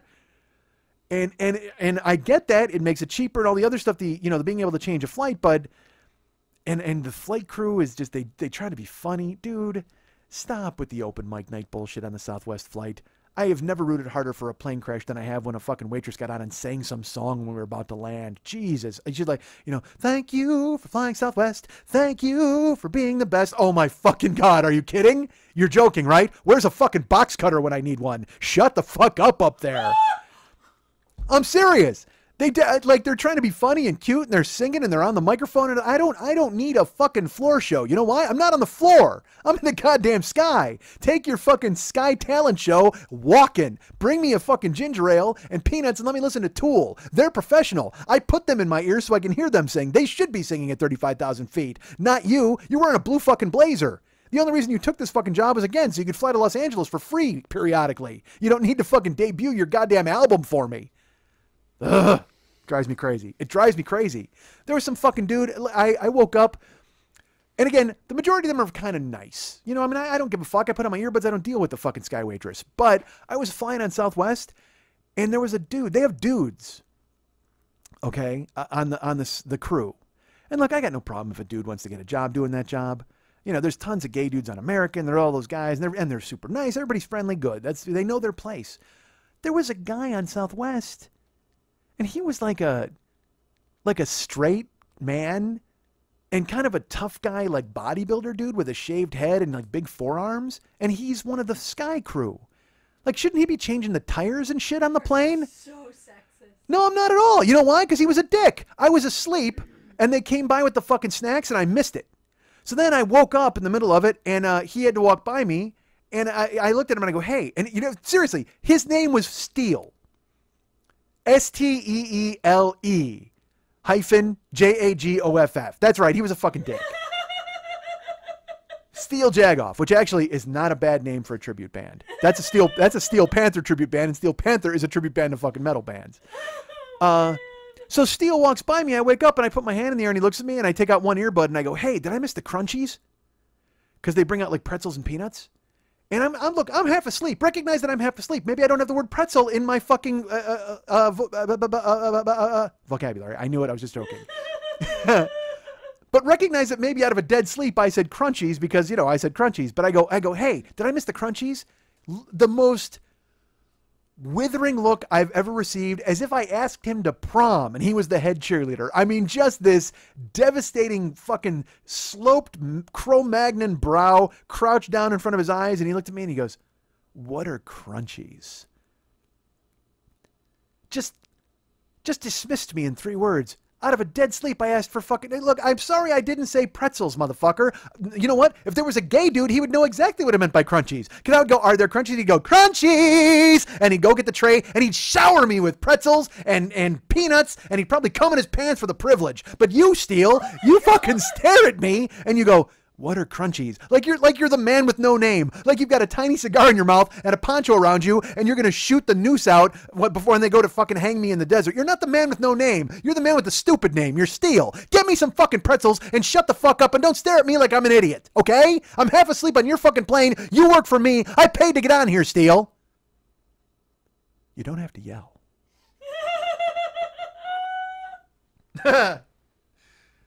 So I fly Southwest now because of that. I don't even know how the fuck I spun off into that. I backed away there. You guys may have not have heard me, but I have no idea. Making your reservations. Oh, changing the flights and all that kind of stuff. So we were, well, fuck, no, but I was talking about something else. We did the Vidara, and then we were flying there, and then, We were talking about changing all the flights and how great Southwest was because they let you change flights. I know, but I spun off onto that somehow. How the fuck did I talk about Southwest? Because you said you like to travel them. And you were changing flights for Jill to move there to get there early, and you went to the Aria. Look, I kept up this time. Literally, everybody out there right now is going, I wish the clicking would come back. So we booked the thing, we booked the flights, we changed our flights, and because, oh, that's what it was. We booked... We wound up booking the Vidara because we switched to Monday and then we booked earlier for a check-in time. All right, there we go. Said that. Yes, you did. You don't have to yell, Lily. I don't know. You don't have to yell, Jagoff, duck. So I fly Southwest now, and we booked the Vidara, and we booked a corner suite. But you know, Monday is Jill's birthday. That was Jill's birthday, and so I wanted it to be special. It was going to be special that we were going to be together anyway in the room. But the corner suite was nice. But then I get an email from them and from the Vidara. And it says, hey, did you know that you qualify for an upgrade? What? And I open it up and it says, for just $28 more, you can upgrade your corner suite to an executive suite on Monday, March 16th, 2015. Just contact our concierge and make all of the arrangements. We thank you so much for choosing the Vdara/Aria as your properties and hope you have the best time ever in Vegas. Well, like I said, we had looked initially at the panoramic suite, and just below that was the executive suite. And then there was the corner suite, which was a nice room. But, you know, it's Jill's birthday. I want to do something nice. So I contact the concierge, and I said, hey, I got this deal where they're offering me the upgrade regarding corner suite to executive suite. It says it's only $28. Is that a real deal? He's like, absolutely. You could have just handled it through the email. You could have booked it solely on there, but I'm happy to help you. Because, again, he's a concierge. He wants to help. So he takes me through it, and he says, all right, we're going to go ahead and bump you up to an executive suite. It's only $28 more. Thank you so much for your time. And I said, all right, well, here's the thing. You know, we were looking at the room online. We took that virtual tour, and there is one of the rooms on the virtual tour, it has, you know, the windows go all the way around in the panoramic suite, but even in the executive suite, it had a room where even by the shower in the restroom, there was a giant window that you could see out and see, you know, all of Vegas from the shower or from the tub. He's like, well, there's one room like that with the executive suites. And I go, well, I'd like that room. And he goes, well, I can make a note of it, but unfortunately there's nothing we can do until you check in. And then when you check in, if it's available, we can give it to you. And he goes, but we kind of have to hold it out. And obviously it's for high rollers or whoever the fuck comes there, because someone could come in and drop a ton of dough and they give them that room. And I understand that's how Vegas works. He goes, but you are bumped up to the executive suite. I said, great. Now, I didn't tell Jill, you know, because I don't want her to know. I want to surprise her on her birthday. Because I think any of you who followed this show know exactly how much Jill loves surprises. And for those of you who don't remember, she loves them as much as she loves me yelling. So, I didn't tell her. So we were arranging when we were going to be there. We were trying to figure out the flights. And I was coming in from Los Angeles, which is only an hour flight, but she had a 4-hour flight from Milwaukee. But luckily, she was going nonstop, which makes no sense that she can go nonstop from Milwaukee. But when I flew from LA, I had to stop in Burbank, Santa Ana, and Ontario before I went. It seemed weird. That's like a weird puddle jumper, but all right, that's how they work it. I was actually flying from Burbank, so it was in a 1-hour flight. But I wanted to call just in case there was some sort of weird delay, because the room was in my name. So I had to make sure that I called the hotel to make sure that her name was on the room in case somehow she got there ahead of me. And it seemed unlikely, again, since I have a 1-hour flight and she had a 4-hour flight, but just in case there was some bullshit in Burbank and we weren't able to get out, I didn't want her sitting in the goddamn airport in Vegas, and I would tell her to just go ahead to the room and check in. So I called the concierge and I'm like, look, I need to put the name Jill Bublitz on the room so that she's able to check in just in case she's not with me, and in case our flights don't coordinate. So I want to make sure that. And then the guy's like, okay, that's fine. And we finish, and then before I hang up, he goes, hey, I've noticed that you've upgraded from a corner suite to an executive suite. I said, I have. I just want to make sure that it's on note there that I wanted to try to get the window in the shower where you can look out on the strip. And he says, well, did you know that you're eligible for an upgrade? I said, well, I already cashed in the upgrade. And as a matter of fact, you just told me that I cashed in the upgrade. So yeah, I'm in the executive suite. He goes, no. He goes, you're eligible for an upgrade to a panoramic suite. And the thing I love is when they give you that you're eligible. Did you know that unbelievably you're eligible? When in reality, they should just go, it's Monday. There's nobody in the hotel. So he says, you're eligible for an upgrade to a panoramic suite, which was the initial room we looked at. Okay. And it was like $485 for a night. I said, okay. I said, well, I already went to the executive suite, and that was $28. I said, so, I mean, I can't imagine what it is to upgrade to a panoramic suite. He goes, you are eligible for an upgrade to the panoramic suite. It will cost you $12. And there was a beat, and I'm just like, I'm sorry, pardon me? He says, yeah, it's $12 more. I said, so for $40, I went from corner suite to executive, because I mean, it's a $240 difference when we were booking the room. He's like, yeah, I can get you into a panoramic suite right now for another $12 if you want to do it. I said, well, this may seem aggressive, but fuck yeah, I want to do it. Of course I do. And he started laughing. And I said, yes, do it. Done. Let's do that. I go, but I got to tell you, I want to make sure, because again, the panoramic suite I know has the windows and stuff, but I really want the windows to go into the restroom. I go, is this, that's for the shower? Like, does the shower, because I mean, some in the shower doesn't look out the window, but there was a bathtub in the virtual tour that we saw. It was right by the windows. He goes, yeah, there are some rooms in the panoramic suite that have that. I go, well, I want it. I go, if you're upgrading me, then let's do that. And let's talk about how much I need to pay to get that. He goes, well, we can't guarantee it. He goes, but I'll be honest with you, I don't see any problem with you getting it. He goes, you made a note of that when you made the initial reservation. He goes, so I will reinforce that right now and tell them that you absolutely want that. And I said, well, it's a birthday. And I go, anything else that helps me get it? It's a honeymoon. Tell them anything that you got to tell them to make it work for me. Birthday honeymoon. It is. And he's like, all right, well, I'll put all that. Absolutely. Well, and I'm sure they'll take care of you at the desk. So I upgraded to a panoramic suite. And I did not tell Jill. Because again, you all know how much Jill enjoys surprises. And it's her birthday, so I know she's totally going to love this.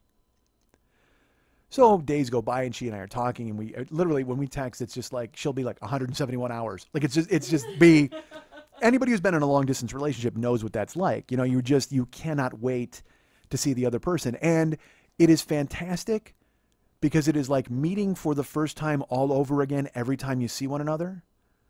But it also makes it that much harder when you separate, because then it's just like, oh my God, we've started calling the time between the time we see one another business trips.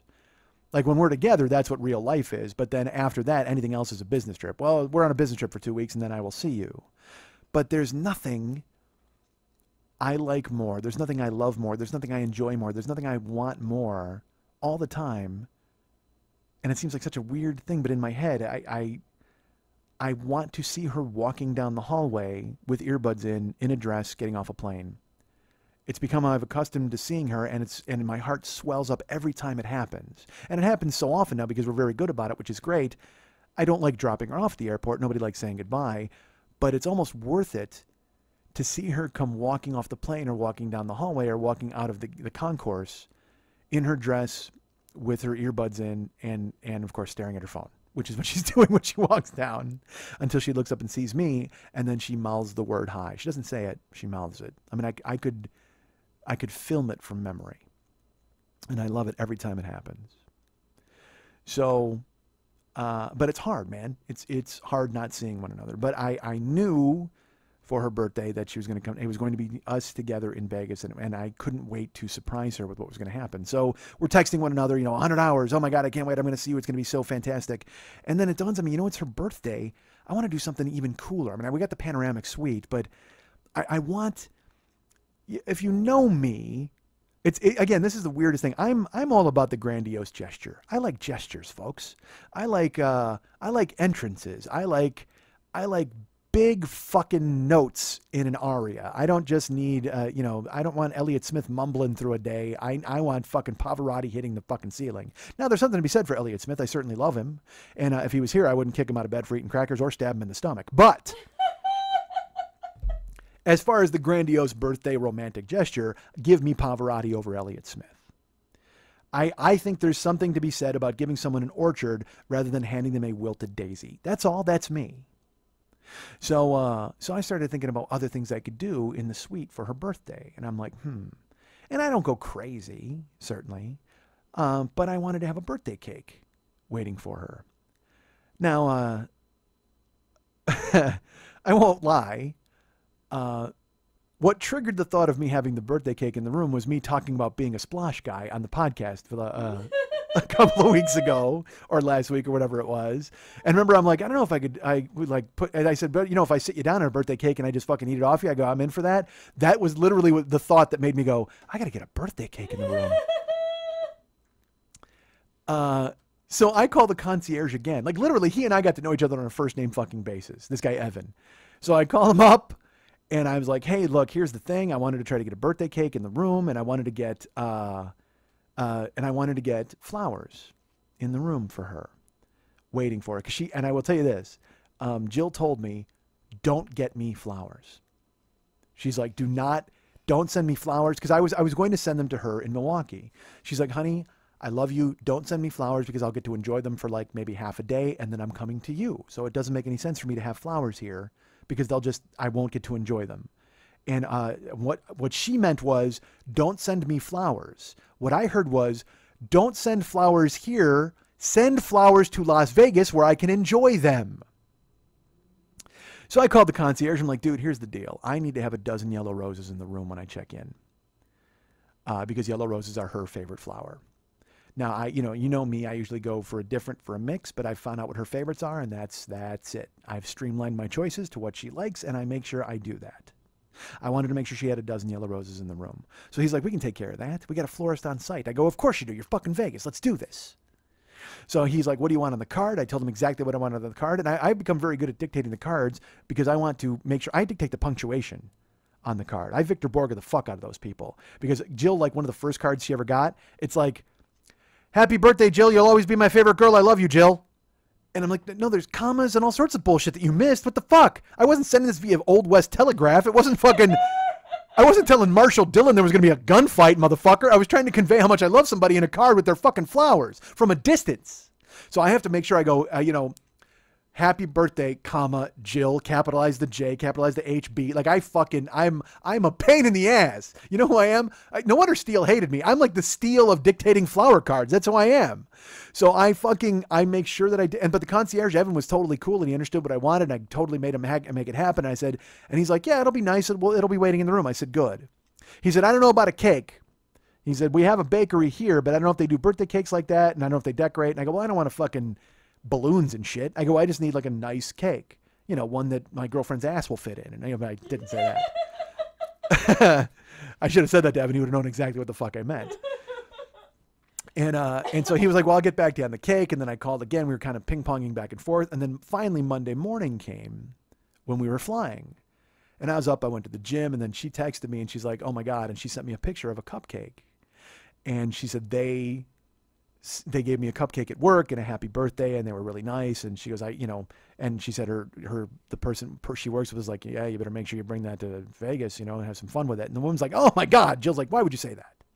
And I said, because they know me, probably. They know. So I called the concierge to check on the birthday cake again. And they're like, man, you know what? They can do it, but it takes a 24-hour notice. I said, well, they told me Saturday they weren't sure if they could do it. And he goes, well, apparently they can now. I said, well, I can't. I don't have 24 hours. There's no way. And she goes, well, this is a different concierge. It wasn't Evan. She goes, maybe we can go, because this is Monday morning. We're going to be there in like 5 hours. She's like, we can maybe go to stores around the area and see if they have a store-bought cake. And I go, I don't want a fucking store-bought cake. I don't want you to go get something that has a clown on it. Fuck that. And it's funny. I talk like that to people, not realizing that these are, they're normal people. I just think that they know who the fuck I am. And so I'm just like, fuck that. I don't want a clown cake. And she's just like, sir, I wasn't going to get you a clown cake. I'm like, no, I didn't mean it like you were. So I said, do they have cupcakes at the joint next door? And she's like, well, yeah, I can double check and call you back. I said, please do. And then it was because because again, Jill said, I wish I could bring this cupcake on the plane. I can't. And so I'm going to make sure I have cupcakes in the room. So then she calls me back. She's like, we've got chocolate, blueberry, strawberry, lemon, and something else. And I said, well, give me a strawberry, lemon, and a chocolate. And, because I figure, if I can't get a whole cake to put Jill down in, I can at least get 2 cupcakes to just put on each of her ass cheeks, and then we're in. That's fine. Because again, I don't know if I'm a splosh guy. We found out 2 weeks ago. I wasn't sure if I was. Well, this was the week I was going to find out if I am. It's not because again, now I can write off the business trip. It was a research project. So I told him to give me those cupcakes, and then fucking my friend Paul Goebel picked me up to take me to the airport because our friend Erica, who's very nice about taking me to the airport, could not. So Goebel picks me up, and we're talking, and my phone rings in the fucking car, and it's the concierge, and she's like, Mr. Schmidt. I said, yeah. She goes, hey, I'm really sorry about this. We have your cupcakes, and the strawberry lemon, it seems to have fallen. And I said, from grace? And she goes, pardon me? I go, nothing. What are you talking about? And she goes, no, it's fallen. Like something happened and it got smashed in the box. And I can't figure out why. Like it may have fallen off the desk or something when I wasn't here, but I know I took a look inside at it and it's smushed. I said, okay, well, you can just grab another. She goes, well, that's why I'm calling. This was the last strawberry lemon cupcake that we had. Right? And honestly, it's going to get smashed later anyway. But at this point, I figure you got to offer me something, right? As compensation. You got to come through for me. You got to say, because you're the concierge, you want to make me happy. So I said, oh man, I said, that was, honestly, the chocolate was an afterthought. I really wanted the strawberry lemon. She goes, well, I'm sorry, that's what we don't have. Would you want one of the other flavors? I said, well, yeah, I mean, I guess the blueberry works for me. I go, but I kind of wanted the strawberry lemon. And I'm waiting for her to go, well, that's okay. We'll give you the strawberry lemon and we'll give you like a dozen chocolates. Anything to make it good. But no, man, she didn't pick up on any of my fucking signals at all. And she's just like, okay, well, I'll have a blueberry and a chocolate and I'll be waiting in your room. She doesn't even offer to keep me the fucking smashed strawberry lemon, which, honestly, that's pre-smashed. That could have been the first one of the Splosh experiment. Let's do that one. And it sounded so fresh and inviting. I love strawberries. I love lemons. Put them together in an unholy alliance, and I am on board. But instead, she's like, you'll get blueberry and chocolate. I'm like, all right, fine. And then I hung up the phone. I look at Goebel. I go, did I handle that right? He goes, yeah, you hinted like 10 times, and they didn't get it. I go, they should want to give me free cupcakes or something, right? Shouldn't they want to do something for me? And he's like, yeah, they should, but I don't, you tried everything you could. I go, yeah. He goes, she was just kind of dense. I go, well, I hope the cupcakes aren't as dense. And quite frankly, I actually wish it was dense because it would have survived the toppling off of the desk. Probably would have saved itself. So, but I was excited, man. Because now I'm going to the airport. I'm meeting Jill. I get on the plane, and it was a smooth flight. Even though it was Southwest, no Steele. He was not on the flight crew. He did not get to yell at me over crunchies. I landed in Vegas, and I was just about 10 minutes ahead of Jill. I get to her gate, and she, it was funny. I will tell you this about Southwest flying bus. It has a lot of technical problems. Like on American, I would sometimes be late because of weather and stuff. But, dude, Southwest, because it is the little brother of all the other airlines, often they'll land and they'll be like, all right, well, they're trying to find a gate for us. And as soon as they find a gate for us, we'll be able to get you off this plane. And then they'll do 4 laps around the airport and you get off the plane 45 minutes later. It's fucking weird. Another thing that Southwest does, this happened to Jill. She texted me once. She's like, honey, we're supposed to leave here at 12:45. I said, yeah. She goes, they just had an announcement that they don't have a crew. I'm like, what? She goes, there's no crew. Like, they don't have a crew for this plane. Like, there's a plane, but they can't put us on it because they don't have stewardesses and stuff. And I'm like, holy God. And that kind of shit happens with Southwest all the fucking time, where they're like, hey, sorry, our pilot is at brunch. And you're like, well, no, wait a minute, motherfucker. There's a departure time. This is not estimated. We're all supposed to be moving. We're supposed to be in the air right now. And I love that thing where they're always like, well, we'll make up time in the air. Well, then that's great. Why didn't we just leave on time and get in here early, motherfucker? Well, you know why? Because then you'd have to spend 45 minutes looking for a fucking gate. God damn it. I don't understand the fucking airlines and their meticulous timing, but that's how it works. So I got there, and then I beat Jill by about 10 minutes, and I saw her get off the fucking plane with her earbuds on, and it's one of the things I love, is just seeing, because she's there. She's real. She's real. So we walked to the airport in Vegas, which has gotten, I haven't been in the airport in Vegas since probably 2005, because I haven't been. Last time I was there, I think I was working on Funny Money. Goddamn, is it huge? I mean, it's huge. In 2005 was the first time I had to deal with the off-site rental car thing, because you used to be able to rent cars right at McCarran. But now we walked outside of McCarran to go to find the rental car shuttle. The taxi line, there had to be 95 people in the taxi line. And I know you're thinking, Mike, why wouldn't you say 100? That would seem high. So I'm going to estimate there were 95 people waiting for taxis. And the thing was, I'll tell you this, it wasn't like they were waiting long, because there was nothing but a constant stream of fucking taxis loading people. It's not, the whole town is built on it. So there might be a long line. Whenever you see a long taxi line or whatever in Vegas, realize you're not going to be in it that fucking long, because it's bang fucking bang. They are there and they are taking you away. And as I found out in Vegas, if you're in the taxi line in Caesars, it's a lot longer, but it's a lot faster than the one at the Excalibur, which is shorter, but there's less taxis because they go to where the traffic is. You're still moving at a decent clip, but some places it's fucking light speed. So I see her. We walk to the airport. We go and we get on the shuttle. Go to get our rental car. We only rented a car for the first 2 days. Because then her son was going to be in town on Wednesday, and we figured we'd cab it and we'd walk all over the place. But also the reason we rented a car was because on Tuesday we were going to go off campus. We made the decision because, Jill's not like a gambler, And I'm not really either. I'll bet sports, but I don't play table games really. We might have fun on the slots, maybe walking by, but I'm not a degenerate like my friend Lily. So I have sat at a slot machine with Lily for hours before, the Dean Martin's party machine. I saw it every time I saw it. I thought of you this past week. Did you play it? We did not play Dean Martin. Oh, go. So every time I saw it, I thought of you. We would walk past it.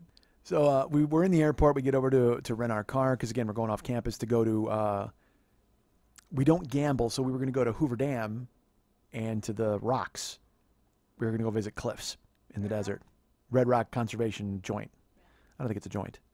But it's the desert. So we were going to go out there and take a look, and there's a scenic drive, and we were going to walk trails and try to find a place to have sex behind a boulder.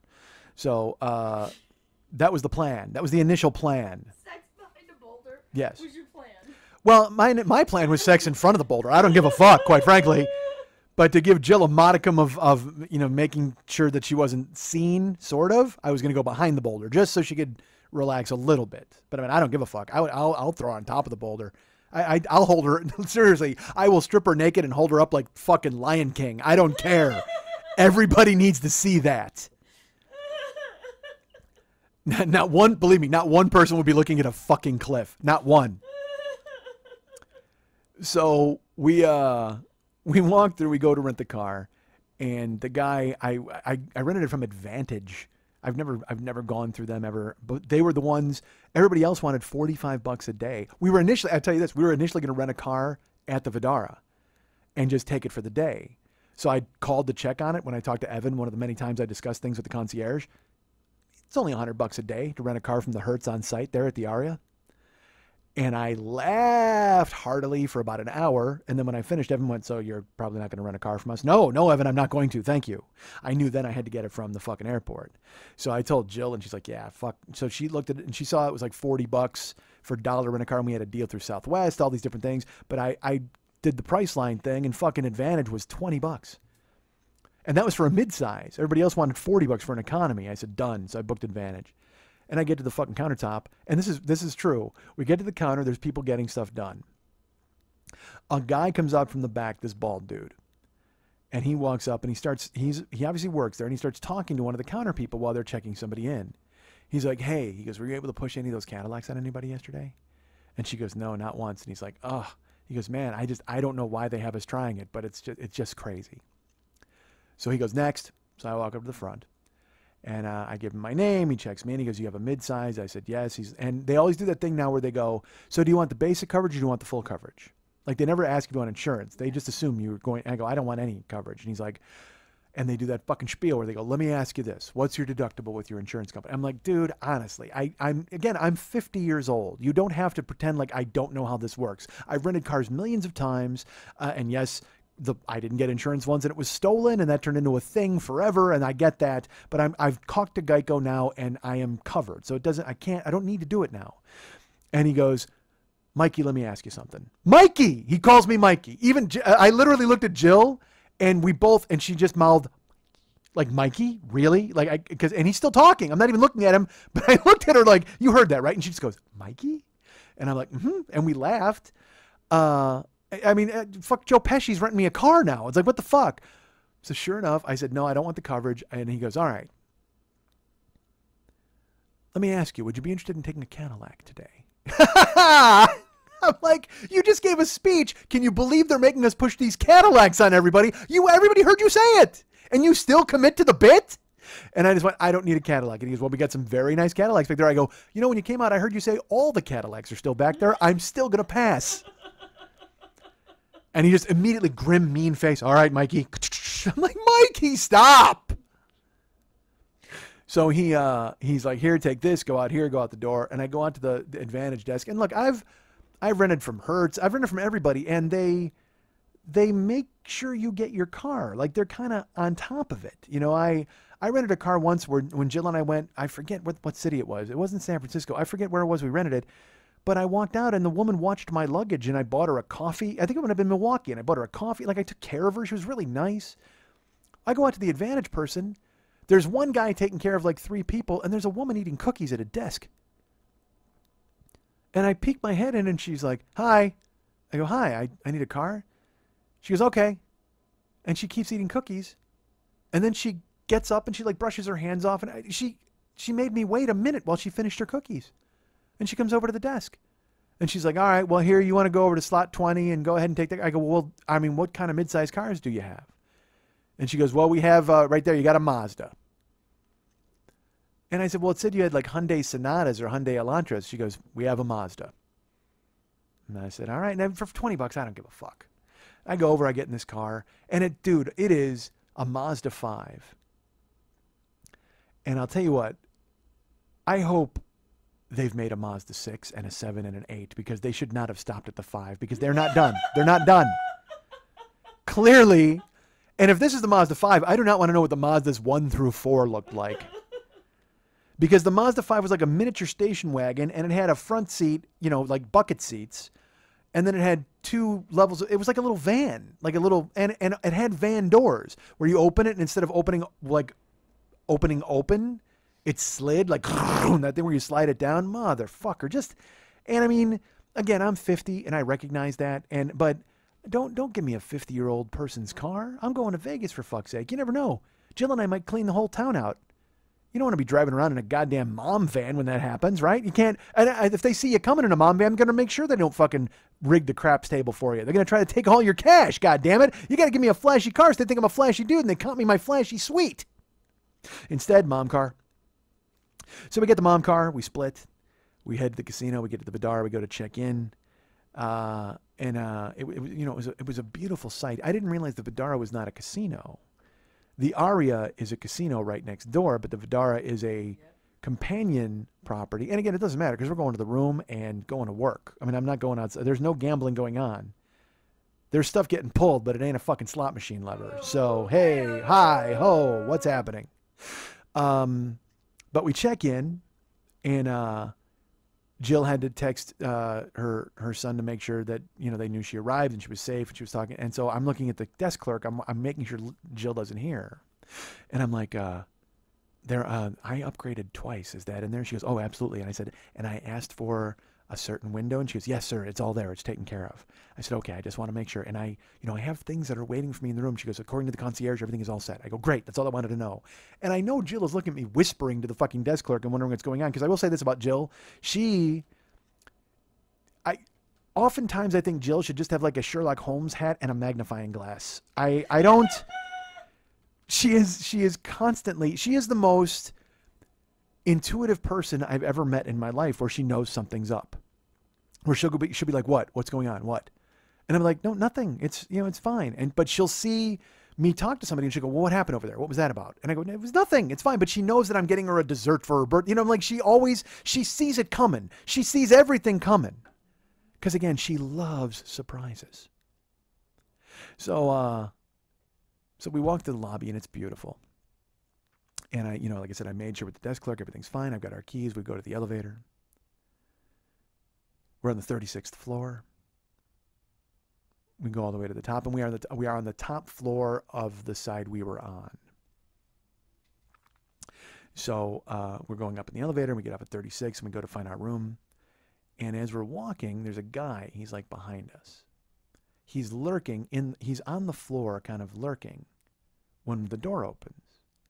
We walk past him, and then as we walk past him, he starts to follow us. He's in a suit. And in my head, I'm like, is that the concierge to make sure that everything's okay? Did they alert him and he's up here to kind of make sure we're good? Because he made eye contact with me, but he didn't give me a wink or a nod. He didn't touch his nose. He didn't call me Mikey. But we start walking, and he's right behind us. And Jill looks at Dr. Watson next to her and just goes, why is he following us? I said, I don't know.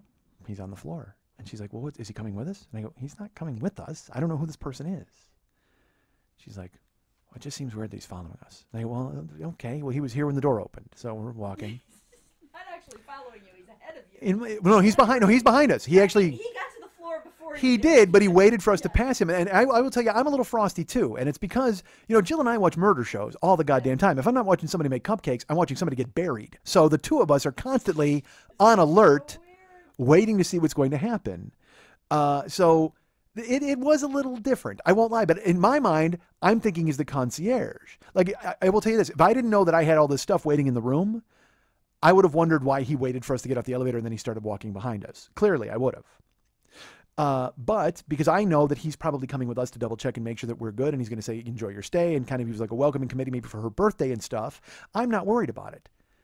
She's panicked. She's ready to climb into her suitcase and hide. Like, I mean, she's like freaking out. And I'm like, honey, it's okay. We're good. So I'm trying to be calm and try to keep her calm, but I'm excited because I know when we get in the room, she's going to see that it's the fucking panoramic suite and there's flowers. It's her birthday. I'm so excited. And again, I'm armed with the knowledge that my beautiful girlfriend loves surprises. In the past, every surprise I've ever given her, oh my God, she's been so thrilled. So we're walking to the room. This guy's behind us. And as we come around the corner to get to room 36, which is right on the end, the door is open and there's a maid cart in front of it. And I am fucking furious. Because I like the grand gesture. I like the grandiose entrance. I wanted to open the door with the key and wave my arm and go, voila! And have my girlfriend walk in on her birthday and see all of the windows and the flowers and the cupcakes. I wanted it to be special, the two of us to walk in and her to see the amazing surprise that I had cooked up for her birthday. I did not want her to walk into the suite and see some woman named Isabel mopping the floor. Why the fuck isn't this room ready? It's 5:30 in the afternoon. You knew I was coming. It's all set. Everything's square. Why is there somebody in there? So I got this guy behind us following us, and now I got a maid in the fucking room, and everything's falling apart. My grandiose gesture is falling apart, and I'm furious. I want my beautiful girlfriend to see her beautiful flowers, not the woman who picked them. Not the fucking gardener's daughter. So I'm like, all right, fuck. So, and the thing is, Jill knows, all right, because I see the maid cart and I freeze. Like I get my hackles up. And look, I'm not exactly a closed fucking book. All right, we know that. I mean, you can kind of tell when something's wrong with me. So maybe Jill's not as intuitive as I think she is. She's just, used to seeing me freak the fuck out. I have no idea. But you can tell everything got different. We were walking. I was so happy. I was excited. I see the maid cart and I hulk up. I'm like, I kind of fucking get pissed. And I go, a maid cart? And Jill's like, what, honey? Why? And I go, no, it's just, I don't, just do me a favor. Stay out here. And she goes, what? And I go, just stay here. I'll take care of it. I don't understand why there's a maid in our room. Just stay here. And not realizing I'm ruining it too. You know what I mean? Because I wanted to bring her into, and I knew, but I've known for days, I fucking 6 phone calls back and forth, fucking flowers and everything. I made these arrangements over and over, 2 upgrades. I knew what I wanted. What I didn't want was a fucking maid in there cleaning the toilet while I brought my girlfriend in on her birthday. I didn't want that. Why the fuck is it happening? So I could have mellowed out and just went, hey, honey, let's go in. And I don't know why they're cleaning the room. I could have rolled with it, but instead I got fucking pissed. So I'd make my girlfriend on her birthday. I go, stay out here. Stay out here. I don't even let her in the room. I go in and again, I'm pissed. I'm like seeing red. So I basically lifted the maid cart and threw it out of the way. Like, I mean, I like fucking lifted the end and I fucking tossed it because I'm trying to, I went to slide it and it wasn't like the wheels were locked. So I just picked it up and fucking moved it. And, not realizing how that looks. Like, I mean, I don't, I just wanted what I wanted. That's all I wanted. I wanted what I wanted. I am 5. Yeah, but you know what? I am 5 and I made 2 more phone calls than the years I'm old than to get what I fucking wanted. So make it happen. I paid $40, goddammit. I upgraded twice. Make it happen. So I walk in and the maid is right in the little kitchen area. And she goes, hi. And I go, why are you in here? She goes, I was making sure the room is okay. And I go, well, is it clean? And she goes, yeah. And I go, but why are you here at 6 at night? It makes no sense. I'm checking in. I go, I've got my girlfriend. It's her birthday. I want her to see the flowers. I don't want her to see the room getting cleaned. And this woman has no idea who she's talking to. She doesn't even know who I am. Because I'm just standing there talking to her in the kitchen all of a sudden. And she just goes, okay, well, I'm leaving now. It's okay. And I go, I understand it's okay, but I don't even know why you're here. She goes, who are you? And I go, this is my room. And she goes, do you have your key? And I go, yeah. She goes, can you hold it against the lock so I know that this is your room? Because it dawns on me, she has no fucking idea who I am. She's just there cleaning up the fucking room, and this madman comes in and goes, why are you in here? Why are you cleaning this room? Well, fuck. So I walk over and I go, and I calm down then, and I go over and I put my key on the door, and it goes beep, beep, and it makes the noise, and she goes, okay, well, thank you. I just wanted to make sure everything was okay. And she goes walking out, and I walk out in the hallway, and Jill is just standing there with this face like, I don't know what the fuck you're doing. Why are you doing this? And I come outside, and I look at her, and I go, hey. I go, all right, well, we can go in now. And she's like, well, what's wrong? And I go, nothing's wrong. I go, I just, I wanted this to be special. So, and she goes, well, honey, there's a guy following us. Now there's a maid cart and you're mad. And I don't know and I go, well, I didn't. So I go, look, let's just go in. So we walk into the room and we walk down the hallway. There's a hallway to the kitchen. And all the windows are there. The only thing is they're not open. They have the blackout shades closed. I would have preferred they were open so she could see the whole deal. And what I could have done was done that when I walked in and talked to the maid, but instead I was busy yelling at an immigrant. So fuck. So we walk into the room, and Jill comes walking in, and we walk down the hallway to the kitchen, and on the kitchen table there's the flowers with the card that says Jill and the cupcakes. And the cupcakes are in boxes. And I look at her and I kind of smile, and she just goes, what is going on? I go, what do you mean? And she goes, what is going on? Like you're mad, and you're mad at her and that guy in the hallway. I go, nothing's going on. I said, we're in Vegas and it's your birthday. She goes, yeah, but she goes, honey, you just picked up a maid card and threw it. I said, well, I didn't throw it. She goes, no, you did, and you're pissed, and then you come in here and you leave me alone in the hallway with a man who's out there following us? And I go, I didn't leave you alone with a guy following you. I go, if anything had happened, I would have gone out there and fucking murdered him. And she goes, that's what I want to hear on my birthday. I go, you know what I'm talking about? And so we're standing there in the kitchen, the blackout shades are closed, and she's like, she's mad at me. And she goes, well, what are you doing? Like, what's going on? And I go, look. And I literally, I can't even imagine what it looked, how sheepishly terrible it looked, but I was just like, hey, like, voila. Like, I held up my hands to try to make up for all the dumb shit I had just done. And she's just looking at me. She goes, honey, you're just mad. And it just kind of freaks me out when you get upset like that. And I go, I understand that, but I wanted everything to be perfect. She goes, but it's fine. We have the room. And I go, but don't you see? And I held out my hand to the flowers. And she goes, what did you do? I said, there's a card, your name's on it. I got you flowers. I got cupcakes. It's your birthday. Happy birthday. She goes, why did you do this? And I said, because it's your birthday. And my girlfriend, who loves surprises, says, I told you not to get me any flowers. I said, yeah, I understand that, but I wanted to get you flowers. You said not to get them in Milwaukee because you wouldn't want them and they would die. They're not going to die here. She goes, but we're only here one night. I go, we can take them with us. It's true. And she goes, but what is this room? And so I took her around and I go, look. And I held open the shades and the view is unbelievable. She goes, why did you do this? I said, I upgraded.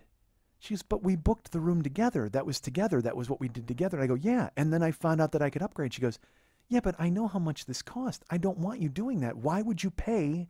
I go, it didn't. I go, can't you just enjoy this? Can't you just be happy? She goes, yeah, but you were furious like 10 minutes ago. And I go, yes, but I upgraded to like a nice, look at this room. I go, the view is amazing and I got you flowers. It's your birthday. I just want you to be happy.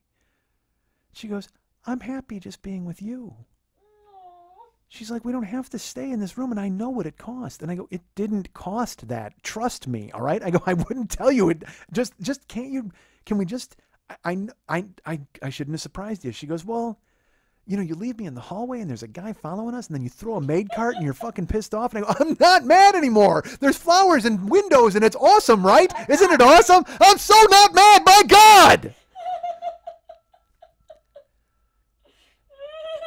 And she's just standing there. I go, can we get past this and just kind of enjoy your birthday now? She goes, yeah, but I I don't know why you paid to make this. I go, it was $40. She goes, what? I go, it was $40. I go, they contacted me with an email and they upgraded me once. And then I talked to them when I was arranging the flowers and they upgraded it a second time. She goes, $40. She goes, I know what this room costs. And I go, yes, I know. And I know what we paid. And I was shocked that it only cost $40. Is that okay? And she goes, well, why would they email you for an upgrade? I go, I'm not lying about the upgrade. I'll show you the email. Do you want to call the concierge? She goes, it just doesn't seem right. I go, look, can you put away your fucking Sherlock Holmes hat for just a second? I didn't say that, but in my head, I'm like, honey, I love you. We have a panoramic suite. We have a wraparound view of Vegas. You have fucking a dozen of your favorite flowers with a card that I meticulously fucking dictated over the phone. You have 2 unsmashed cupcakes. We have a sink and a fridge and a fucking 2-person bathtub and a goddamn 2-person shower. And oh my God, can we just relax and enjoy your birthday, please? But she's still like looking at me with this weird face. And I'm like, I love you. Happy birthday. And she goes, well, thank you. But you know, you didn't have to do any of that. I know I didn't. I didn't have to do any of this. I wanted to do it. It was $40. My God, please, honey. It's the weirdest thing. She doesn't like surprises, and I love giving surprises. And just then she doesn't cave. Never. And it takes 40 minutes. We walked around and I opened all the blackout shades and she saw the view, and then she relaxed and we saw the tub and everything. And then finally she looked at me and she just goes, it's so beautiful. And I'm like, yes, it is. And she goes, I love the flowers, honey. They're so beautiful. And I'm like, yes, it only took you 45 minutes to realize that it's okay if people do nice things for you. And she's like, but I know what all this cost. And I go, it doesn't matter. It doesn't matter. I said, money comes and goes, but memories last forever. And she's like, yeah, but that's why you never have any money.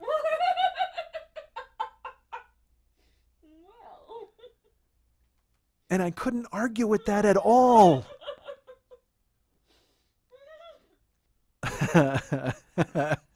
You guys can get me at mike@MikeSchmidtComedy.com. You guys can be my friend at Facebook.com/the40year-old-boy. You can follow me at Twitter.com/the40year-old-boy. I got a bunch of Twitter followers this week. Yeah, because I'll talk about it on the out. But yeah, so you guys can go ahead and find my friend David Hernandez, who does all of the music and all of the artwork for the show. He is a Renaissance man. He is my great friend, and he is a talented artist and composer. And he does all of that stuff for us on the dole. I can't believe that he does it, but I owe him more than I could ever repay. You can find him at Facebook.com/DavidMexHernandez and be his friend and have him tell you about how there is no Jesus. Or you can go to his personal website, artbydmh.com, artbydmh.com. You can check out work he's done in the past. You can commission work for him to do for you in the future. He will paint for you. He will work in oil. He will work in watercolors. He works in ketchup. He does all of those things. You can get him at artbydmh.com and drop him a note and hire him to do things for you that he would only do for people who pay. Unless you've known him for 35 years like I have.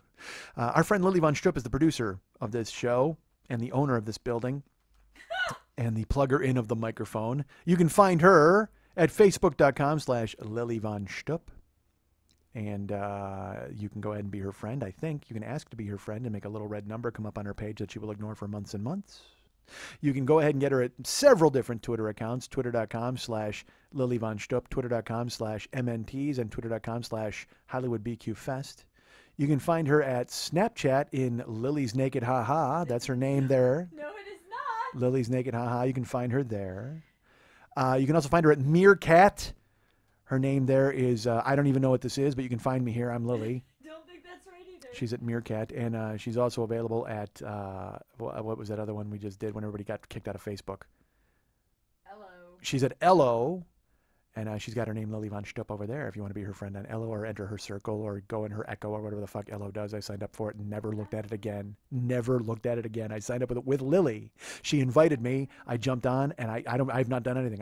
All I did was plant my flag in Ello as if I were Neil Armstrong exploring the internet moon. Just in case Zuckerberg sells me too many things, I can go over to Ello and get completely ignored by everybody. So I'm looking forward to it. But you can find Lily at all of those different Twitter accounts. But if you'd like to write her a personal note and find out her policy on mixing flavors of jelly beans, you can get her at Lily at burlesque411.com. That's Lily, Lili, at burlesque411.com.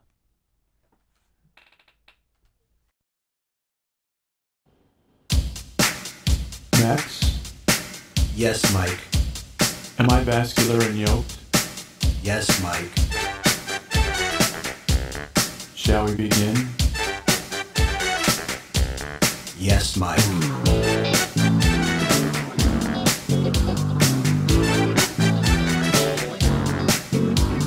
Jokers everywhere gather round.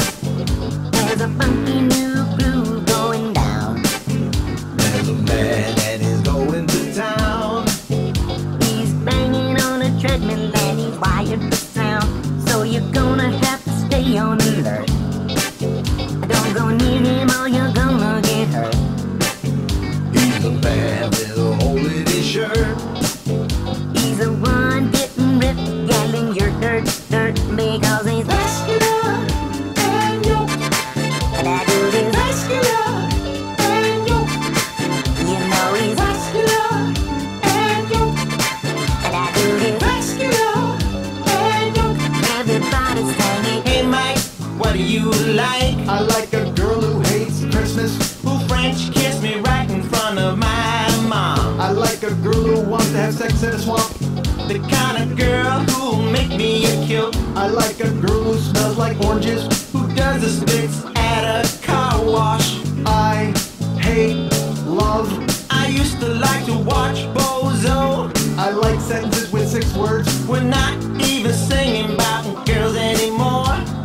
Vascular and yoked. Christ, I'm so ripped. Vascular and yoked. Forearms, forearms, forearms. Vascular and yoked. You should see me tie my shoes. Vascular and yoked. Calves. The 40-year-old boy just had his butler quit. The 40-year-old boy is getting mean and fit. The 40-year-old boy is trying to make a change. The 40-year-old boy is chasing down some strange.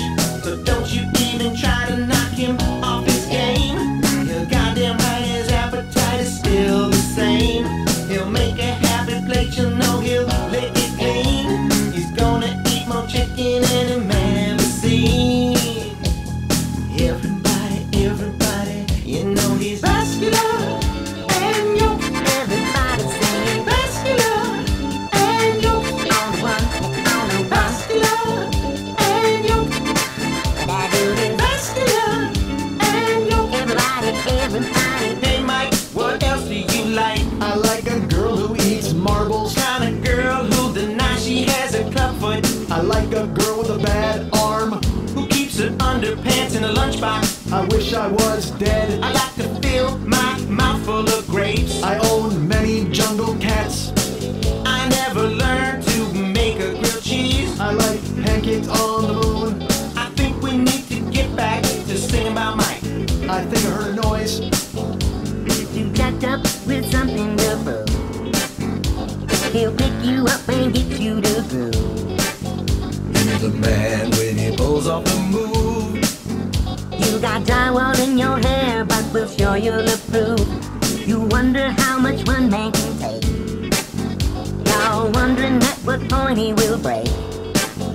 He's a man, don't you make no mistake. You need proof, look and see what he did to that cake. Because he's vascular and yoked. You know he's vascular and yoked. There's a hole in there. Vascular and yoked.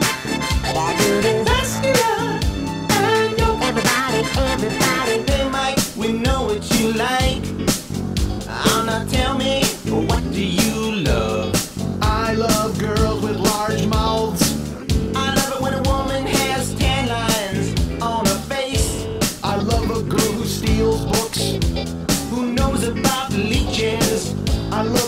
girl holds my gun. and can make fire shoot out of her purse. I love a girl who looks like a cartoon rabbit. Lets me see her best friend naked. I love a woman with a skull hard enough to crack a headboard. I love it when they beat me at Tetris. I love making clothes for mice. I think I might have had rabies once. I love making toast with a lighter. I really like soup. I don't feel so good. I've never seen the beginning of Big Trouble in Little China. I hope my enemies catch on fire. I once watched Jaws in the nude. I love. I liked it when the Beatles got along. Want to remind you folks about the Monday Night Teas every Monday night at the 3 Clubs on Vine at Santa Monica. It is the world's most successful burlesque show, only in competition with La Cage aux Folles in France, and Fleur de Sel from New Orleans. That's actually sea salt. I don't know if that's really a dance, but maybe it could be. Look it up. I haven't been to Narlands. Jill and I have talked about going there. We're traveling all over the place. Jill and I, I asked her, I was like, where do you want to go more than anywhere in the entire world? Where's the place you want to go? And she, of course, said, in your arms. Aww. Ha ha! She didn't really say that. She said the Galapagos Islands. And I don't blame her because it looked like fucking awesome. We went and Googled it up. They got penguins and turtles and all sorts of guys over there. And so we're planning on that. That's going to be a plan. I may even do a live remote from there. Hey, I might book a show there. Maybe I'll book a show. 40-year-old boy comes to the Galapagos Islands. I'll do a show for a fucking hippo or whatever. What did they have there? There was some big dude there. Oh, they have whales. Go to the Easter Island instead. That would be much more fun. Around Stonehenge? Yeah. Will the microphone work around Stonehenge? You think there's clicking now? I stand in the center of that because I saw Halloween 3, boy, and that's not good. The moon is a full moon and it hits Stonehenge and there's like a thing and I'll get turned into bugs. I don't want to get turned into bugs. So the Monday Night Teas is a fantastic show, and one that I enjoy, one that you will enjoy if you go, and one that is certainly enjoyed by our good friend Lily Von Stupp, who is the producer of that show, an amazing, kind of a staple in the entertainment world here in Los Angeles. Every Monday you can count on it. Morning, noon, and night. People are anticipating that evening and going to the Monday Night Teas and going to see ladies get naked and enjoy libations and labiations. They've got all of that over there. So the Monday Night Teas. Hi, Lily's the producer. Hi, Lily. Hi, Michael. I had to get out of labiations as you shook your head and got mad at me. I didn't get mad. I'm not yelling. I'm okay. So how was the show this past week? Who was there on Monday? It was fantastic. It was a great show. Should have been there. It's always a great show, and I should always be there. Who were on it? Matt Finish was in from out of town. Ona Monsoon killed. Bo Toxic debuted a new album. Red Snapper was there. I mean, it was a great show all around. Sounds like We had fun. Wolverine. Oh, Greta did a Wolverine deal? Oh, good. That's awesome. I'm sorry I missed it. I wish I could have been there. Again, remember, if you guys all want to go to the show, contact Lily and tell her you are listeners and you will be there. And if you smack her on the ass, you get in free. So, Wrong. who's coming up this week? Wrong. It's Lily's School for Wayward Girls. We've got graduates taking their clothes off. So people you have taught, Yes. people who have taken your classes and learned all of your secrets, Yes. will be bringing those secrets to bear on the audience. Literally to bear. Well then, so that sounds good. Is it? Are you mixing in pros and graduates, or just graduates? Yeah, there'll be some alumni as well. Oh, look at that, man! Fun show. So that show, tickets are available at brownpapertickets.com for all of the upcoming Monday Night Teases. Are there other plugs, like where you're going to be emceeing on the road? If you are in Vegas, I am doing Brunchlesque this weekend. Brunchlesque this weekend in Vegas. Yes, it's what is it? Legs and Easy over Teasy. Oh my Makes me word! laugh every That's time. going to be March 30th? No, that is actually March 29th, 11:30 a.m. at Boomer's Bar. It Okay. includes your breakfast and your show, and it's pretty awesome. Can they get tickets online, or did they just show up? They can get tickets online if you go over to brownpapertickets.com, do a search for Brunchlesque, and it should come up. Brown Paper Tickets. Well, because you'll be at brownpapertickets.com anyway, Googling, looking for Monday Night Teas. That's very true. You'll be searching Lily Von Stupp or Monday Night Teas. And so Brunchlesque, you search that while you're over there and grab tickets for that if you're going to be in Vegas this particular weekend. I'm also teaching in Vegas this weekend. If anyone wants to take a class, On Saturday, I have a class on performance, I have a class on marketing, and I have a class on production. And you can find those through Lily's School for Wayward Girls. Lily's School for Wayward Girls. It's burlesqueclasses.com. burlesqueclasses.com. So go to burlesqueclasses.com and learn about taking the Lily's classes. And also that you teach here in Los Angeles if there's any openings there. do. So if you guys want to do that, go to burlesqueclasses.com and you can learn from our friend, the foul-mouthed, buxom godmother of Los Angeles burlesque, world burlesque even. Go to Brown Paper Tickets and check out all of the upcoming shows. Go to facebook.com/Monday Night Tees and become a friend of the page and see naked people from the past and people who will be naked in the future. Photos and lineups and all that available at facebook.com/Monday Night Tees. And again, go to Brown Paper Tickets and put in Lily's name or put in Brunchlesque and all of that stuff, and you will get tickets and you can buy class admittance. All of that neat stuff is available for our good friend Lily Von Stupp, who produces this show and allows me to come over every week and now steal her bar stool and use my cock-shaped microphone, which is good. You guys can go, again, like I mentioned, you can find Mex at artbydmh.com and tell him that you can't wait to hear what he's come up with for this year's interlude. You can go and find our friend Ryan Dirks, who does all of the web stuff for this show at facebook.com/Ryan Dirks. You can be his friend. That's DIRKS. And you can also find him at Ryan Dirks at littleprofiles.com, right? Or Ryan Dirks /littleprofiles.com. I think that's what it is. It's RyanDirks.littleprofiles.com. Try all of those things and eventually, or just Google Ryan Dirks Little Profiles and I'm sure it will come up and you'll find him and yay. And you can do that. So, hold on. Lily's got some fabulous fingers flying on the keyboard and she's going to go ahead and find it. And I'm going to confirm exactly what it is for you as I talk into this windsock. Ryan Dirks Little Profiles. Because I remember one week I thought it was littlepeople.com and that didn't make any sense. RyanDirks.littleprofiles.com. RyanDirks.littleprofiles.com and go check out our friend Ryan there. He does all of the web stuff for the show when he's not out baling hay or feeding chickens because he is Farmer Ryan. Remember to go to MikeSchmidtComedy.com and go ahead and check out all the stuff we have there. All the pages there are neat, if a little inactive at this point. But if you go to the Joe Business page, well, first of all, on all of the pages, you can donate to the show. In the upper left-hand corner, there's a little Schmitty with his pocket out. But on the Joe Business page, he's down by the little hobo Schmitty. You can click on that and donate a one-time donation to the show, which we like, or you can donate individually for per month. $2 a month, $5 a month, $10 a month, $25 a month. Always appreciated. Thank you so much for your donations. We have t-shirts available. Your dirt shirts are available. You can go ahead and check those out. Tweaked Audio, as I mentioned earlier, is a sponsor of this show. Thank you guys. We're so glad you're on board with us still. And we have downloads. We have the Big Angry CD available, and that is you can play that and I will actually sign it and send it out to you. And it's also, I found out it's on Spotify. I found out that the Big Angry is on Spotify, so if you listen to it on there, I get credit and I get dough for that, I suppose. So go listen to it on Spotify if you want, or buy it, and then you'll have it, and you can actually, because you know what, just listening to it is okay, but if you buy it, you get the whole artwork and the whole package and the whole thing that Mex and I put together. And by I mean I nodded and said yes when he came up with an idea. So good. Check out all that stuff if you buy the CD. And like I said, downloads are available. Year 1, Year 2, Year 3, Year 4, Year 5, and Year 6 of this podcast are available individually, or you can buy them all together as part of the Reservoir Schmidt Dogs box set. Pick that up. I'll be happy. So will you. Make my past your future.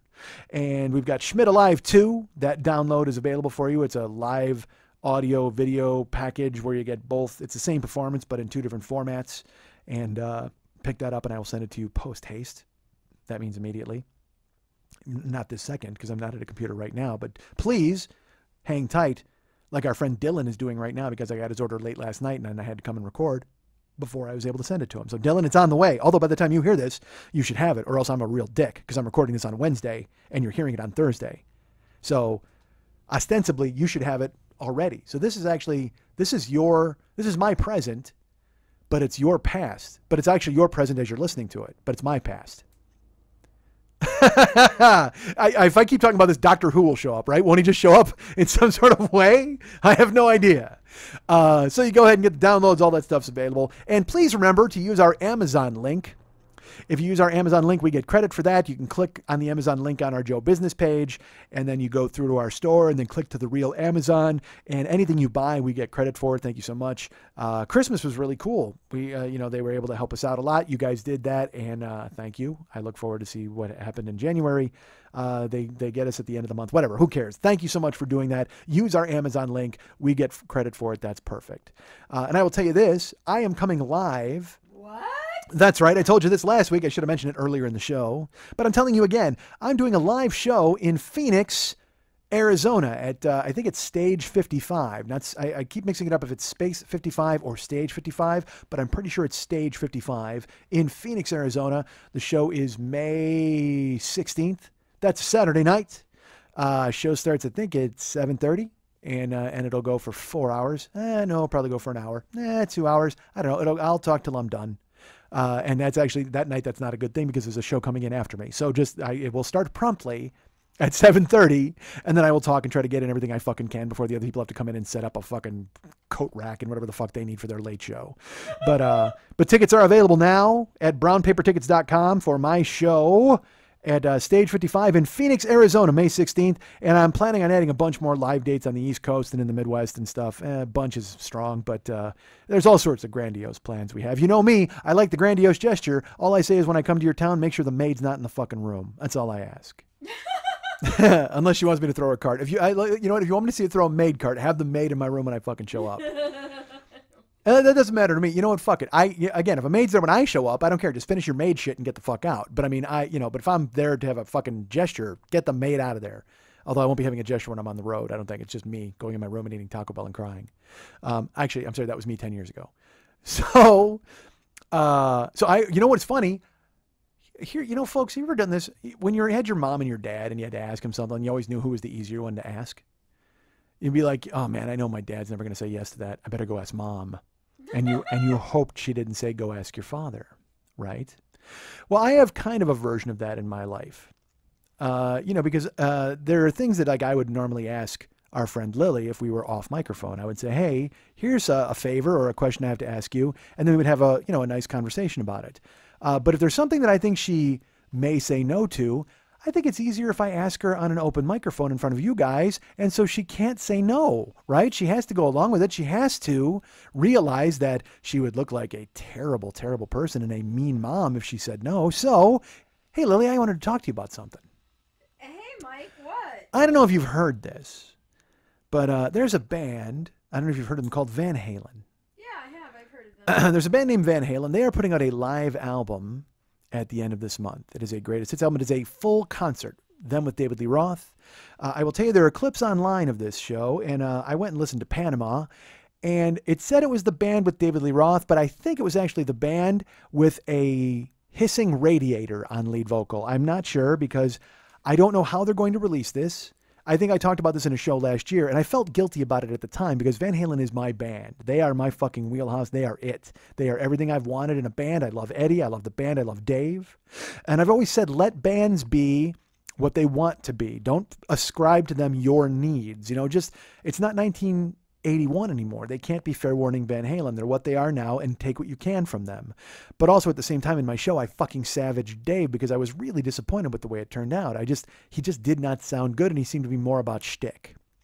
Well, they're putting out this live album, and when I heard the clips, because they put out live Runnin' with the Devil, live Panama, and I think Ain't Talking About Love. They put out the live clips first before the album came out, and I listened to Panama, and I got through the first verse, and I had to turn it off because Dave sounds worse than he sounded when I saw them live. And this is one full show from Tokyo. They're putting it out as an album. And when I heard it, I won't lie. I said to my friend Pat, I said, dude, this might be like a fuck you to Dave so they are able to get him out of the band and move on. Like they're putting this out as a way for people to hear what they have to work with, and so people won't be mad when they choose a different lead singer. Like it's that bad. When I heard it, I was like, oh my God. Because Dave's all about personality and shtick, and that doesn't come through in these clips. All you hear is a guy who can't sing. So I was crazy disappointed, and to the point where I went, I don't know if I can get this album.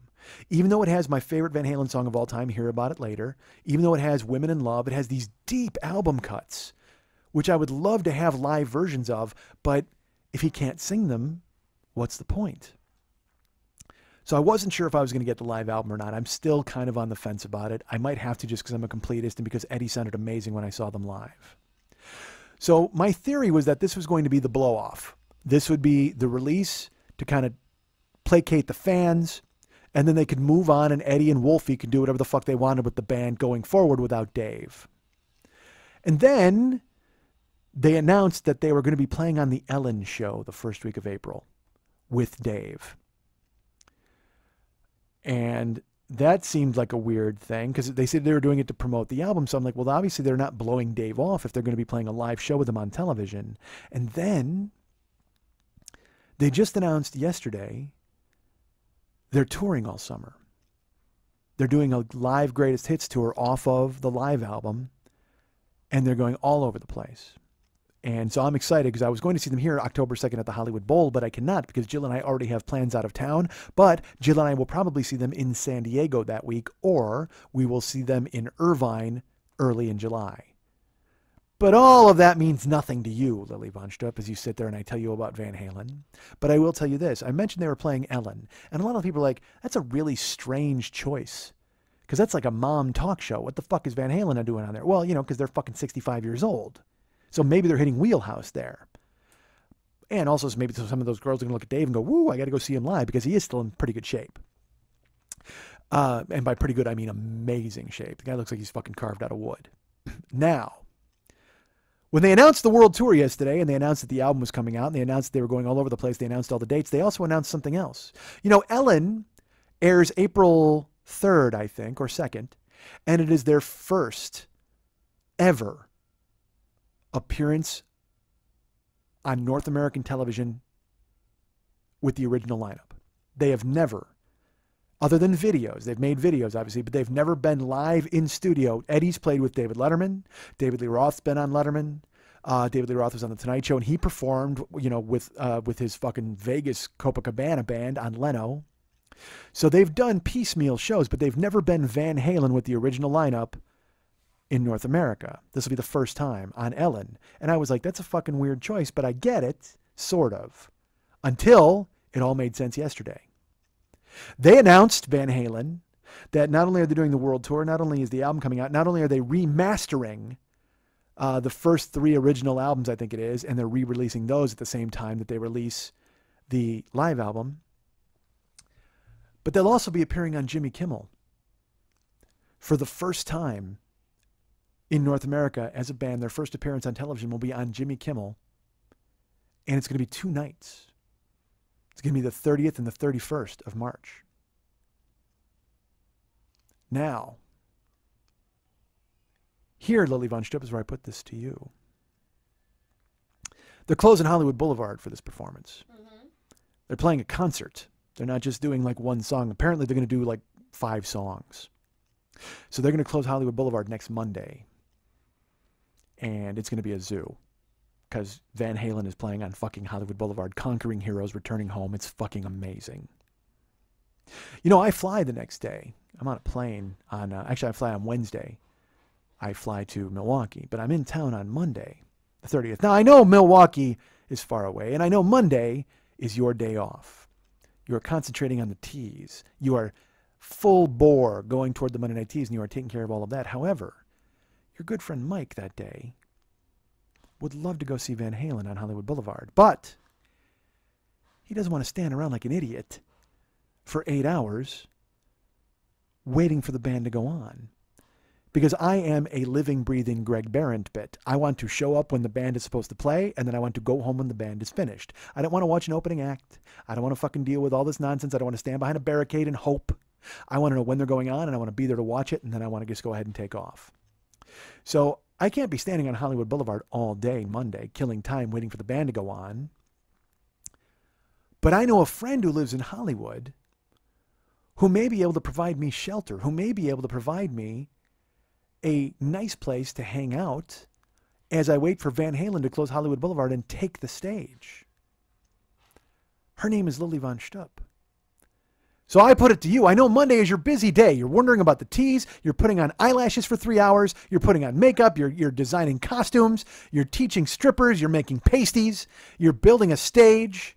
You're pouring drinks. You're going over your routine. You're thinking about all the things you're going to do that night at the teas. Monday is for you. Because again, when I do a live show, for me, that day is mine. I sit in my hotel bed and I script out what I'm going to do. I think about beats. I think about what I did when I traveled. I try to figure out what I'm going to talk about. And I know you do much the same thing on Mondays. Well, I'm here to tell you, I would be quiet as a mouse I would totally stay out of your way. I would just come in here into the oldest building in Hollywood and work on my laptop and be totally silent, and I would not bother you, and I wouldn't tell you anything that you didn't want to hear, and I wouldn't even talk to you if you didn't want me to. And then when Van Halen was going to go on, I would sneak out of your house, and then when they were done, I would sneak back here, and I would take my things, and I would leave, and you would never know I was here. So I put it to you.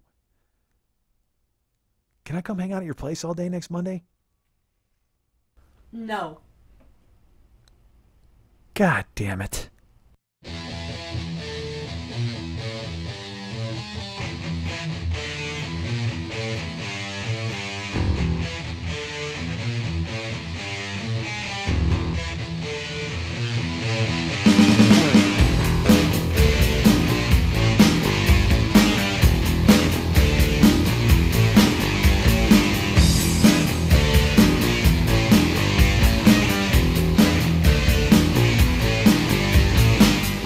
Literally, this show starts as a tiny snowball, and at the end, the hundreds are dead at the bottom of a ravine. I mean, I get that.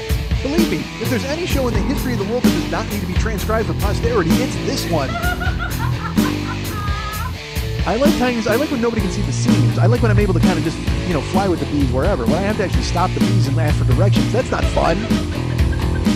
I just like unleashing the bees, but when the bees have to stop in mid-flight and we all just kind of look at each other and bust out a fucking map, that's not fun at all. I want to saddle up these bees and ride, goddammit!